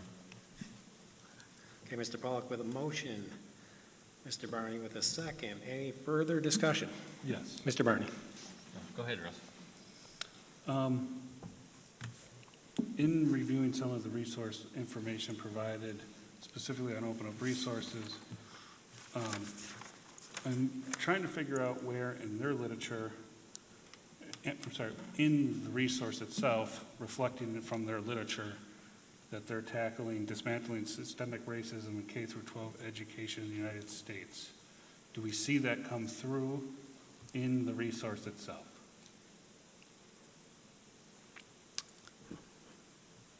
I don't believe so. When you... So, and I ask that for the simple fact that their chief academics, equity, and social justice officer, quote, states, Dr. Childs brings a vast experience through K through 16 as an educator, speaker, author, and thought leader for Open Up Resource senior leadership team, partnering and develop and drive forward key strategic initiatives to the organization in service of dismantling systemic racism in K through 12 education in the United States. So is this company doing that, or are they not doing that? And would this be a disingenuous statement from them? I don't want to evaluate their mission. When we evaluated their resources, there wasn't anything that I saw within those resources that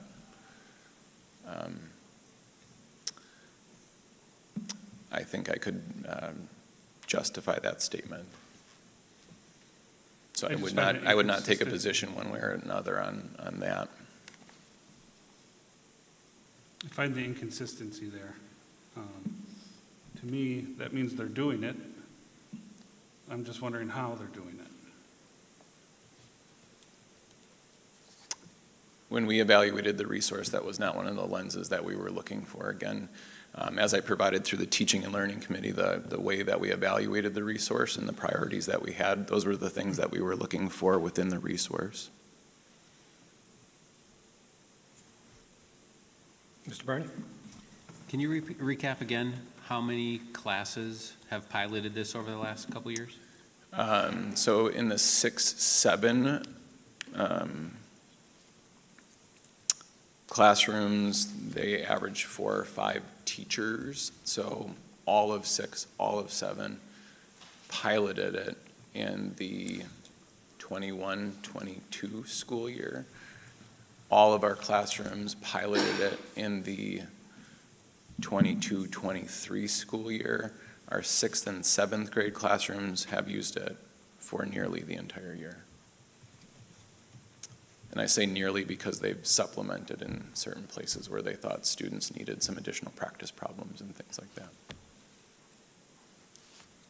Eighth grade piloted it for a select unit, so they did it specifically for a unit. Got it. So is it safe to say if we do nothing, they'll probably continue to use it next year? I would say if the board is not recommending to use it, that I think our teachers would be in a position where they'd want, if it's not something that they would, if the board doesn't recommend to continue to use it, I don't know that our teachers would want to continue to use it. But if they like the curriculum, even if we, don't approve it, then they would have a choice, obviously, to go back to what they were using or this, correct? So and I if think they see the value in it, they would continue to use this versus doing that. Absolutely, and I think that's what I happened. would think if we wouldn't allow it, they wouldn't have the option to use it. Right, I would think that a teacher would think that if a board did not approve said curriculum, that would mean that it's not something that should be utilized in Germantown, which puts our middle school teachers in a predicament, especially at 6th and 7th grade, to go back to what they were doing 2 years ago during the learning loss period of time and inventing it as they go along. And to Mrs. Higginbotham's point, they did have that choice. So I think what happened was they had the opportunity to go back to using the other resource, and they wanted to continue to use this. So they chose to use it during the 23-24 school year. Once they were offered the opportunity to use it in last school year, the 6th and 7th grade team liked the resource and continued to use it with their students, as opposed to reverting back to using the old resource, which was the Connected Math Project. So moving forward, if this was the curriculum that they used, we are putting in place better ways of seeing if it is a successful curriculum versus just saying it's better. So then you move into the later phases of a curriculum review. So there are additional things that we would do in years 3, 4, and 5 of the curriculum review. We would continue to look at the priority standards, how they are represented within the resource. We would start looking at common assessments that are aligned to the standards, so that we could take a look at how the resource is performing within classrooms. We could look at variances that might exist between classrooms based on those common assessments. So in years 3, 4, and 5, we would refine the curriculum or the resource. Anything further? Mike? Yeah, I have a question. Some students really won't learn, I think. Maybe I was one of them, unless they work the problems themselves. So you've got this collaboration in the classroom. Is there enough homework assigned that students do work problems on their own also? Our teachers still do assign homework problems to students when they feel like they need additional practice on any skill. One of the things that comes of resource reviews, and this happened in my previous district, when they look at math problems, there are sometimes math teachers that they love assigning math problems. So that's one of the things where if there was one of the minor criticisms of it was just the number or possible options of math problems that they could assign to students for homework, given that it's an OER, we are able to add to it fairly easily and add problems if teachers thought that there were some additional problems that students needed for practice purposes. Okay. Mr. Ebert. I was just going to say, to follow up on Mike's point there, is there an option, or can we have as an option in class, groups and those that want to work individually? I think as a former middle school teacher, that's one of the things that you always kind of have at your discretion. So it sort of depends on the educational goal. I would have a hard time believing that our teachers in that instance, when they have a student who came to them and said, I would really like to work through this problem on my own, that they would say no unless they had a solid reason to do that. And then again, as a former middle school teacher and a middle school principal, I would say more often than not our students want to work in that collaborative environment, but there obviously are times where students can work independently. I have been in classrooms this year. When you look at that structure of the classroom during that warm-up period, sometimes teachers ask students to work independently during that time, work through the problem on your own, see what you come to, and then compare your strategy or your result with the students that you're working with. Another strategy could be for students to independently tackle one of the problems that they eventually release them to collaborate on. So work through a piece of it independently, and then they send them out into their groups to work. So there are multiple structures that teachers could use so that students have the opportunity to work independently. I will also reassure you that our teachers use, tests and quizzes and all those other opportunities. You'll see that there's a cool down phase to the normal structure of the open up routines. The cool down is typically something that students complete on their own and can be used as an assessment so teachers can understand how well did the student conceptualize or understand the material that was being worked on. They apply it on their own during the cool down phase of the lesson so that the teacher can collect some data on how well the student learned that day. I just want to make sure that while they're in the classroom, every student has the opportunity to do as much work as they can and be accountable for it, instead of sitting in a group and having the smart kid always do the work and go, oh, looks good. Ultimately, students would be accountable for their learning on the assessments that we provide to students. Ultimately, and I don't want that to be a D or something on a test. And I would argue that our teachers don't want that either. So those are those instances where they want to make sure that they're maximizing opportunities for students to learn. And again, I would say as a middle school teacher, if a student came to me and said, hey, I'd like to work on this by myself for a while, I would let them do that. Mr. Ewert? That seems to keep being a one-off. You keep kind of addressing that as if that would rarely happen, and that's maybe a one-off, as opposed to just saying, it's time to do what we learned, and let's see what you learned. Break into groups, or those of you that want to, struggle on this independently, have at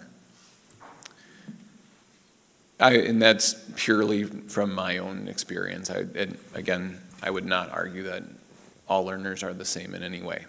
So right, but aren't we kind of forcing them, saying whether you like to be in a group environment or not, you're going to be in a group environment? No, because I think students, again, in instances where they'd like to, they would often ask to work independently.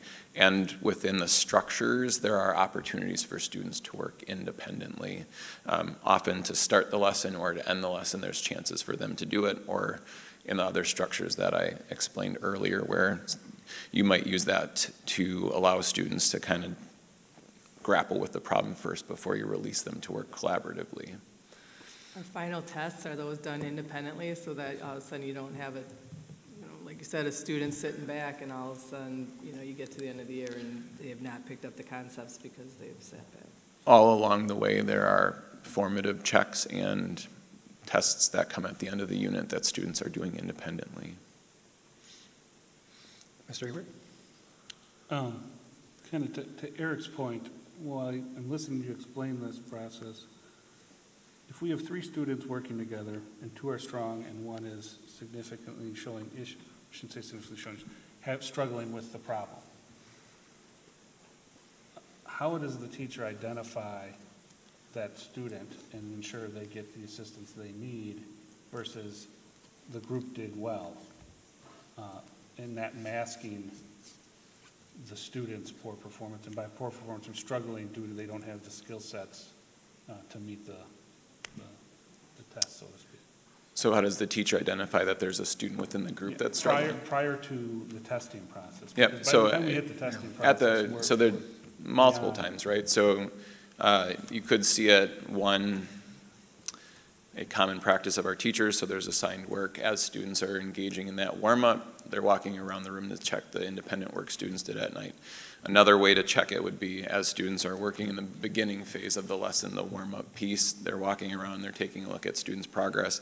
At the end of the lesson, you can see it when you have that cool down. Another opportunity, as students are working in those groups, teachers are walking around and they're talking to their students while they're engaged in it, and they're asking them questions about the process that's being used. So you could imagine that if you've got a group of 3 and there's a student who's writing on the board, what the teacher might do is walk over and ask one of the students in the group, hey, can you explain what he or she is doing at this point in time? And then that student would be, explaining the work that's happening on the board.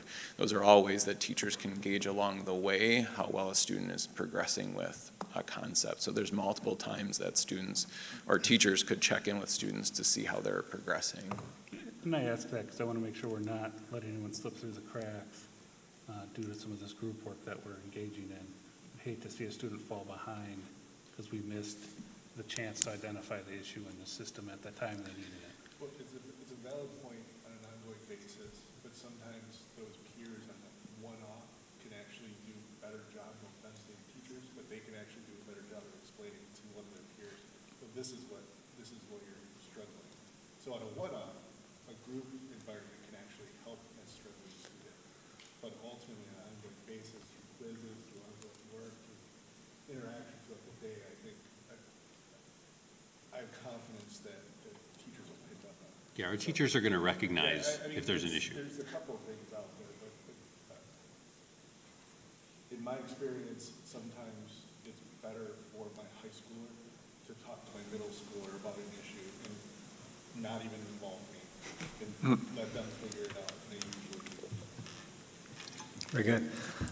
As far as the math curriculum, I support this for the reasons I stated earlier. I think we've heard a couple of red flags that were mentioned here that could be a potential future problem down the road. But from what I've analyzed and what I've seen, I don't see those popping up in the actual curriculum itself. And I think the fact that our teachers are seeing this as rigorous, that it's open and transparent, that we can review this, that we can actually see it, I would support this moving forward. Mr. Barney. Yeah, first, Jake, you're doing great sitting in front of this firing squad tonight, so thank you. I think at this point, we're going to cause a disruption if we don't move forward with it because we're 2 years removed from the curriculum they used before it. Given that there was learning loss during COVID, I'm not interested in causing further learning loss. It was recommended by the staff. It has the transparency we're looking for as a district. And because of that transparency, if there's any political activism in it, we'll find it and we'll see it because everything's public. So I'm in favor of moving forward with it. 2 quick points. What? Can I not make 2 points? Go ahead. No, go ahead. Oh. I was going to echo the same thing. Jake, thank you for sitting there and taking fire from the board. Math and literacy are the foundations of education. If we get this wrong, one more lost year is going to look like a walk in the park. We shouldn't have done it. So thank you for sitting there, and we got to fully vet this thing. The other thing is, to kind of circle back, we keep saying, well, we'll find it, we'll find it, we'll find it. In the investment world, and we're hearing it across everybody's 401ks and 403bs, is ESG investing, environmental social governance, where it's not the investment itself, but we as investment managers are looking at the company and saying, are you a good steward of conservation? Are you championing the right causes? And if you do go to these websites and look at these companies, you will find it. So it may not be in the equations, but the company itself, just like the big rage out there now is ESG investing and taking a look at a company and seeing what their values are. So I suggest if you go to these companies' websites, it's right there. I would reiterate this is a stagnant curriculum. This is version 2 we're looking at that we could, if you approve tonight, Jake can hit download and it's stagnant. It's not evolving with an update every week or every day. So we will have that captured. We can look at it and use it as a resource towards the standards that have been prioritized and adopted by the board. So again, it's stagnant. It's not growing or changing every day that we have to be watching or the concern of the board or community members. What is in front of us is what's in front of us today and over the next couple of years as we utilize this curriculum to its potential. Thank you. I agree, and I don't think that was a concern that there's sneaking equations in. It was just from a company standpoint. A lot of these questions are coming up that doing the due diligence, we went out and looked at these companies and went, well, why are they going down this path? So I don't think, Jake, you've done a good job saying, you know, it's not here, it's not in the equations and anything. So I just wanted to point out that a lot of the questions that you hear coming at you are from the side of the education world that to your credit, you're not looking at. You're focusing strictly on the curriculum. So I would echo what most of the people have said up here tonight, that we appreciate your due diligence and your willingness to sit there and facilitate this open discussion on all these issues. You and I have had private conversations in regards to approaches when looking at curriculum. And I've always challenged you kind of with, I think, two things. One being, A, the best curriculum for our students possible, and B, clean curriculum, non-agendized curriculum. But I've always added a notation to that. If the cleanest curriculum we could possibly find is bad curriculum, that's equally, if not worse, than editable curriculum. As frustrating as that is for me to sit here and see the world not open itself up to mathematics and its need to insert a political agenda into them, and our due diligence then requires us to refute some of that while taking the good resource and curriculum from it. That can be frustrating, but we've challenged you with, really challenging us with that question. Can we do it? Do we trust you guys as the district and our teaching staff to do that? Those are the real key issues I weigh in this. I understand the teachers bought into this program probably due to its piloting process, which I think we've also discussed and said was initially a failed process due to the person that was implementing it and how she implemented it. And you kind of brought it back around as a true implementation of a pilot with giving those teachers those resources, because they weren't overly in favor of this. My understanding is the first time around, due to some of those support pillars not being there. Once we gave them that, it seems like they bought in and they believe this is the way to go. Okay, anything further? All right, we have a motion on the table by Mr. Pollack to approve the Open Up Resources 6 through 8 math with a second by Barney. All those in favor? Aye. Aye. Aye. Opposed? That passes. Anything else from teaching and learning? I think he's good for the night. I still have one more thing coming, so. Thank you, Jake. Thank you. Thank you. Thank you much. Moving on to Personnel Committee. Mr. Ebert, back to you. Oh, I had another subject tonight. Oh. That's this should be a shorter discussion, although it shouldn't. It's not unimportant. Let me get to where we were at. So we met this evening. I believe the entire board was there for the discussion and participated in it. We heard from Mike regarding OPEB, which is our retirement compensation, as well as a full compensation study. I believe the board was pretty well in support of conducting a full study to see where we fall as far as overall compensation as well as retirement compensation. Those would be two independent studies, given their nature, probably being done parallel to each other. So we should see probably along the lines of next month some recommendations and a full plan for implementation to conduct those studies. We also heard discussion brought forward from the district office regarding certified staff start and end times, and their desire to have some of that more formally set. And with that, the committee would bring forward a motion to move forward with a positive recommendation to the full board to approve the proposed modifications to teacher start and end times to be noted in the teacher section of the employee handbook for the beginning of the 23-24 school year. Okay, that comes with a positive recommendation. Does not require a second. Any discussion? I will just say, Jamie, thanks for coming tonight. I hope you didn't hear anything from us that we don't appreciate our teachers as professionals. I think I would like us to go to that point where our teacher hours are just professional hours, just like some other school districts do. I think that is a direction we're heading, we're going. I think the 8 hours gives us that flexibility to be able to have those meetings and communications with our teachers when we need it. I don't think we're locking anybody into an 8-hour schedule and trying to cut your pay or doing anything like that. We totally respect our teachers and appreciate all that you do. So just from the board perspective, I hope you don't feel that from us. So thank you. Well, I think what was pointed out, though, during the meeting was, I'll use an elementary school example.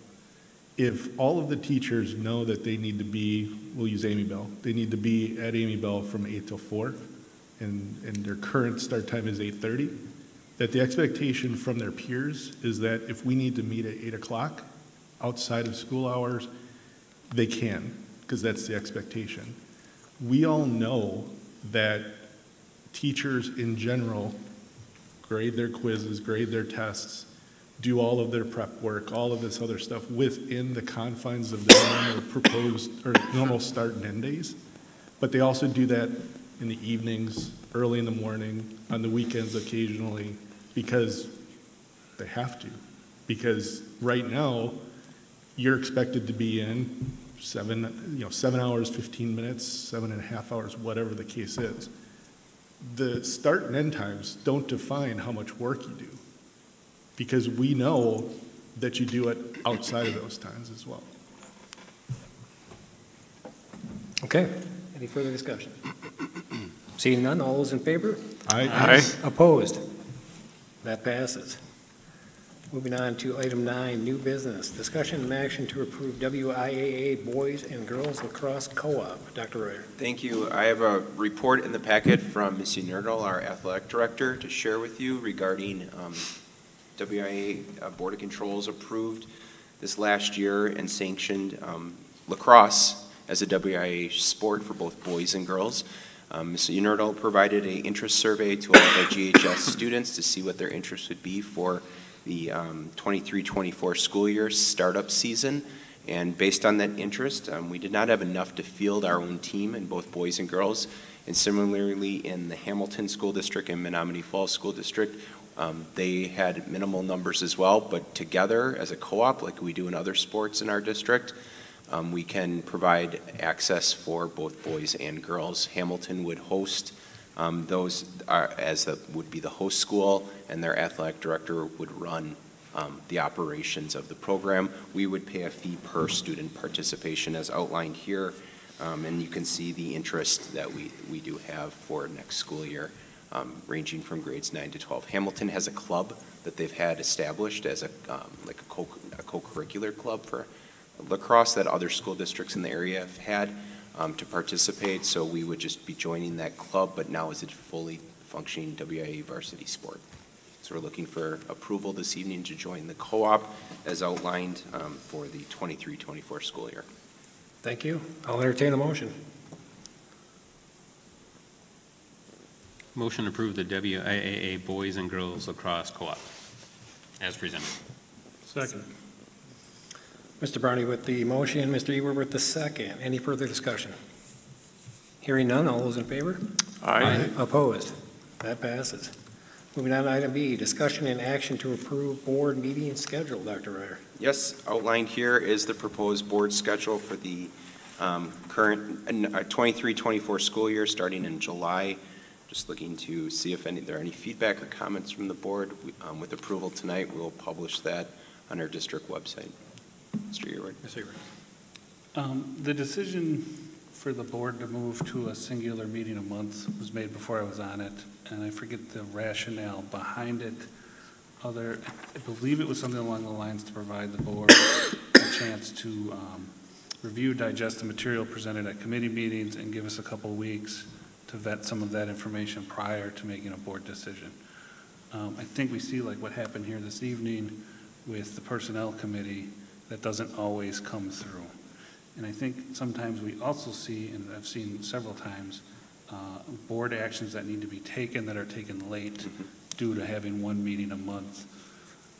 Is there a way we can mitigate those issues and keep this current setup, or is it simply easier to go back to 2 meetings a month and whatever committee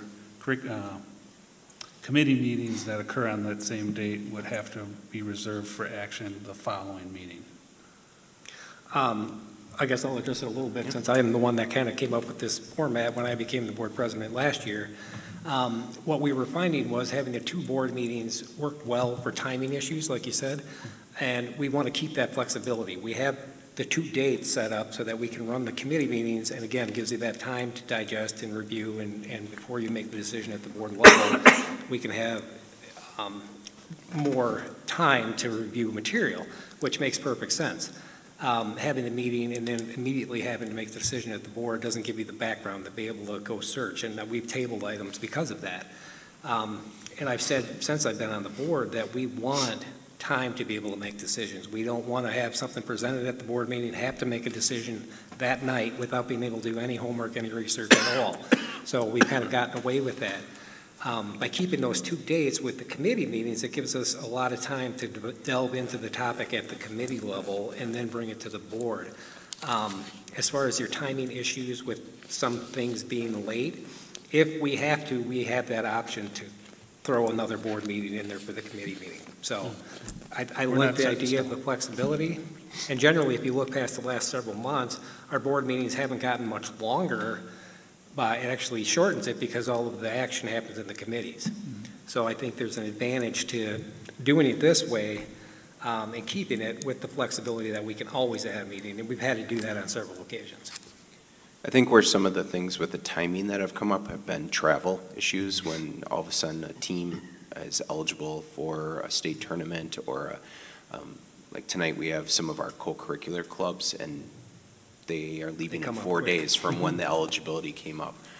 So in those instances, we can either call a special meeting to approve that, or we can have a discussion, further discussion about how we want to handle those. But we've been working, Melissa, my assistant, and I have been working when it comes to donation approvals and any of the overnight field trips to be very cognizant with our advisors, with our co-curricular department of being proactive with that versus it's being turned in at the last second. But those instances have come up in the past year where the team has already left and you're approving their travel. Yeah, and I think there's been some contractual issues too that have come up as far as hires go. I think we've seen that. Ultimately, if we're flexible in having that to meet those needs, and we're not slowing down board business and action being taken in a diligent manner, because that's a balance. Yep. I don't see a problem with it. I just wanted to have the discussion to make sure we're not stunting district actions due to the scheduling. Yeah, I didn't look through every single date to check my calendar, but for the most part, this looks familiar to what our board has done in the past, and the dates look good. So I'm okay with it. And Ms. Altendorf gave her input for the annual meeting so that that's aligned for budgetary reasons as well. Perfect. Mr. Lowe? I prefer the old way better, 2 meetings a month. It gives the citizens 2 chances to speak to the board rather than 1. And you know, back as a newbie board member, that's a long time ago now, it was difficult to do a finance committee meeting and then deliver to the full board right after. That was a tough job. But after so many years now, it's actually tougher to have a finance committee meeting 2 weeks ago and now deliver it to the board, because now I have to remember for 2 weeks or have notes on, you know, what we talked about. So I'd rather actually, you know, do it the same night. It'd be easier on me at this point. But I admit that, you know, in 2012, it was different. I mean, that's up to you as the board, or the chairman of the finance committee is having it on the second meeting before the board meeting. I think that would help Brittany get all the material she needs put together anyway. Again, committee meetings, we've designated a time on the schedule for committee meetings, but those can be held just like board meetings at any time. And I mean, case in point, we've had committee meetings this past month, not on the scheduled night because of the need to have the discussion. Right, and we've had chairs that held the meeting on a Wednesday because that was a day that worked for them. I mean, or the work for the committee. So there is flexibility there. And we record all of our committee meetings, so there's that access too then for community and other board members. I'd say it seems we're unique in that matter too, as far as the transparency provided to the work being done in the committees, to some of our surrounding districts who do not record them. Correct. Exactly. And hold them during the day instead of evenings where parents and community members could come in. I think that's a huge distinction I've seen from our district to some of the surrounding districts. Yeah, and I would also add that as committee chairs of your committees, you have the opportunity to bring in public comment. If you choose at your committee meeting to allow the public to discuss topics that you're presented with that evening, by all means, bring them on. So that is also a possibility. Anybody else? Okay, all those in favor? Aye. Opposed? That passes. Moving on to item C, discussion and action to approve 2023 summer school contracts. Mr. Masai. In April, I brought to you the summer school schedule and the classes that we were offering. Hold on. I'm not sure we had a motion in a second on that, Brian. Oh, okay. So I'll make a motion. We had a good discussion. You're right, I didn't write that down. I'll make a Okay. motion to approve the 23-24 board meeting schedule as presented. Second. Okay. Mr. Barney with the motion, Mr. Pollock with the second. We'll try this again. All those in favor? Aye. Opposed? That still passes. All right, now we'll go down to C. Thank you, Jack. So in April, I brought forth the summer school classes that we were offering this summer, and tonight I'm bringing forward the contracts for the teachers who will be teaching those classes. So what I would like to recommend, I don't have to read all these names, correct? Wonderful. What I would like to do is recommend to approve the contracts as presented, with one note that there's one position that we had previously filled but is now open. The teacher was unable to fulfill or wasn't able to take that contract, so we removed that one. It's not in here, but there's one more position that I need to fill, as well as there's some minor aids that we might need to do for students who might have some needs during the summer. So there are a limited number of contracts that we still need to fill. Okay, I'll entertain a motion. I recommend to approve the contracts as presented. Second. Mrs. Higginbotham with the motion, Mr. Pollock with the second. Any discussion? Mr. Ewert. Just wanted to ensure we'll get those prior to them actually working their contracted hours. I would hope so. We're working to fill that position. Sure.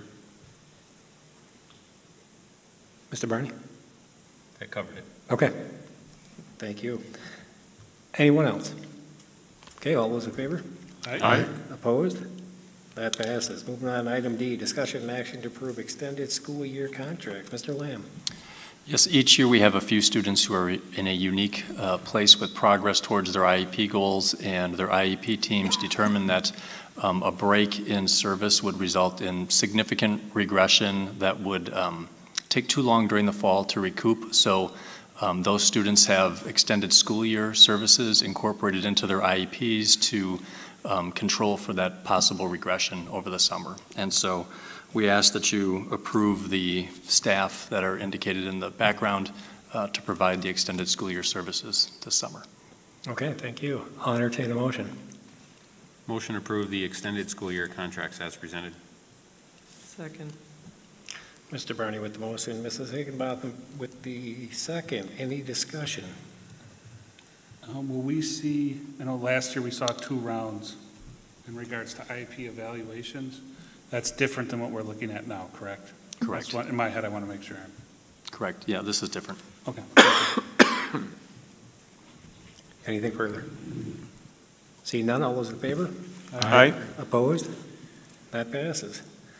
Moving on to item D, discussion and action to approve FBLA overnight field trip request. Mr. Ryder. Dr. Thank Ryder. you. Future Business Leaders of America, or FBLA, are heading to the National Leadership Conference from June 21st through July 1st in Georgia. We're looking for a motion to approve tonight overnight travel request for 10 students and 2 advisors for that trip to Georgia.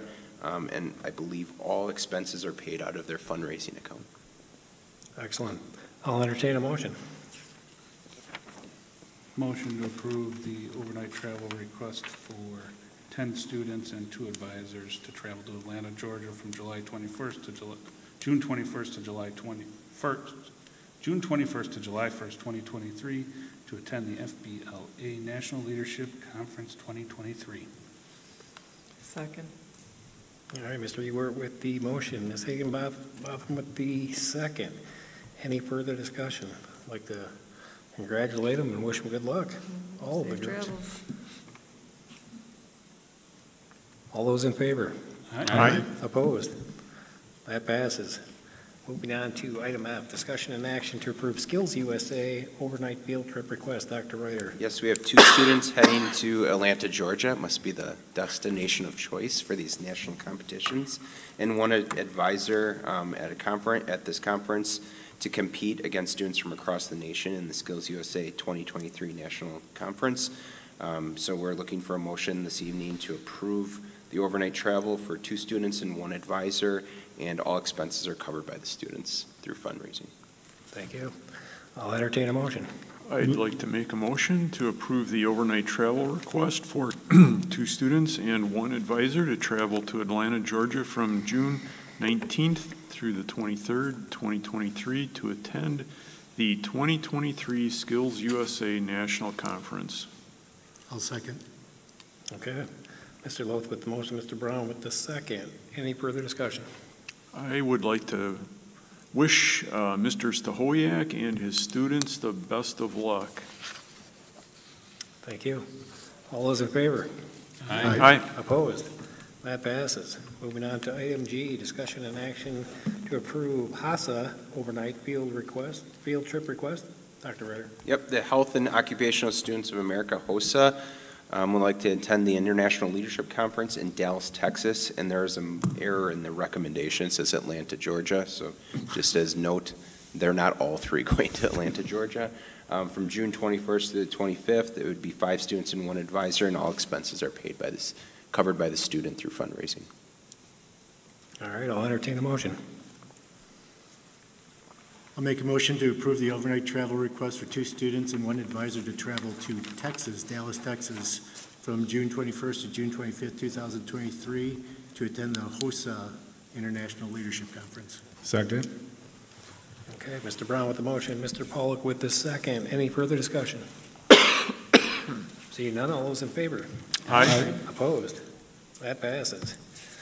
All right, I'll entertain a motion to enter into closed session pursuant to Wisconsin State Statute 19.851E to deliberate and negotiate the purchase of public properties, the investment of district funds, or the conduct of other board business wherever competitive and bargaining reasons require a closed session. Wisconsin State Statute 19.851D to consider strategies for crime detection and prevention, and also Wisconsin State Statute 19.851C for considering employment, promotion, compensation, or performance evaluation data of any public employee over which the governmental body has jurisdiction or exercises responsibility. So moved.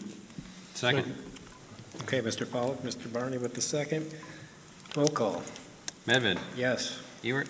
Yes. Myself, yes. Loth. Yes. Pollock. Yes. Higginbotham. Here. Brown. Yes.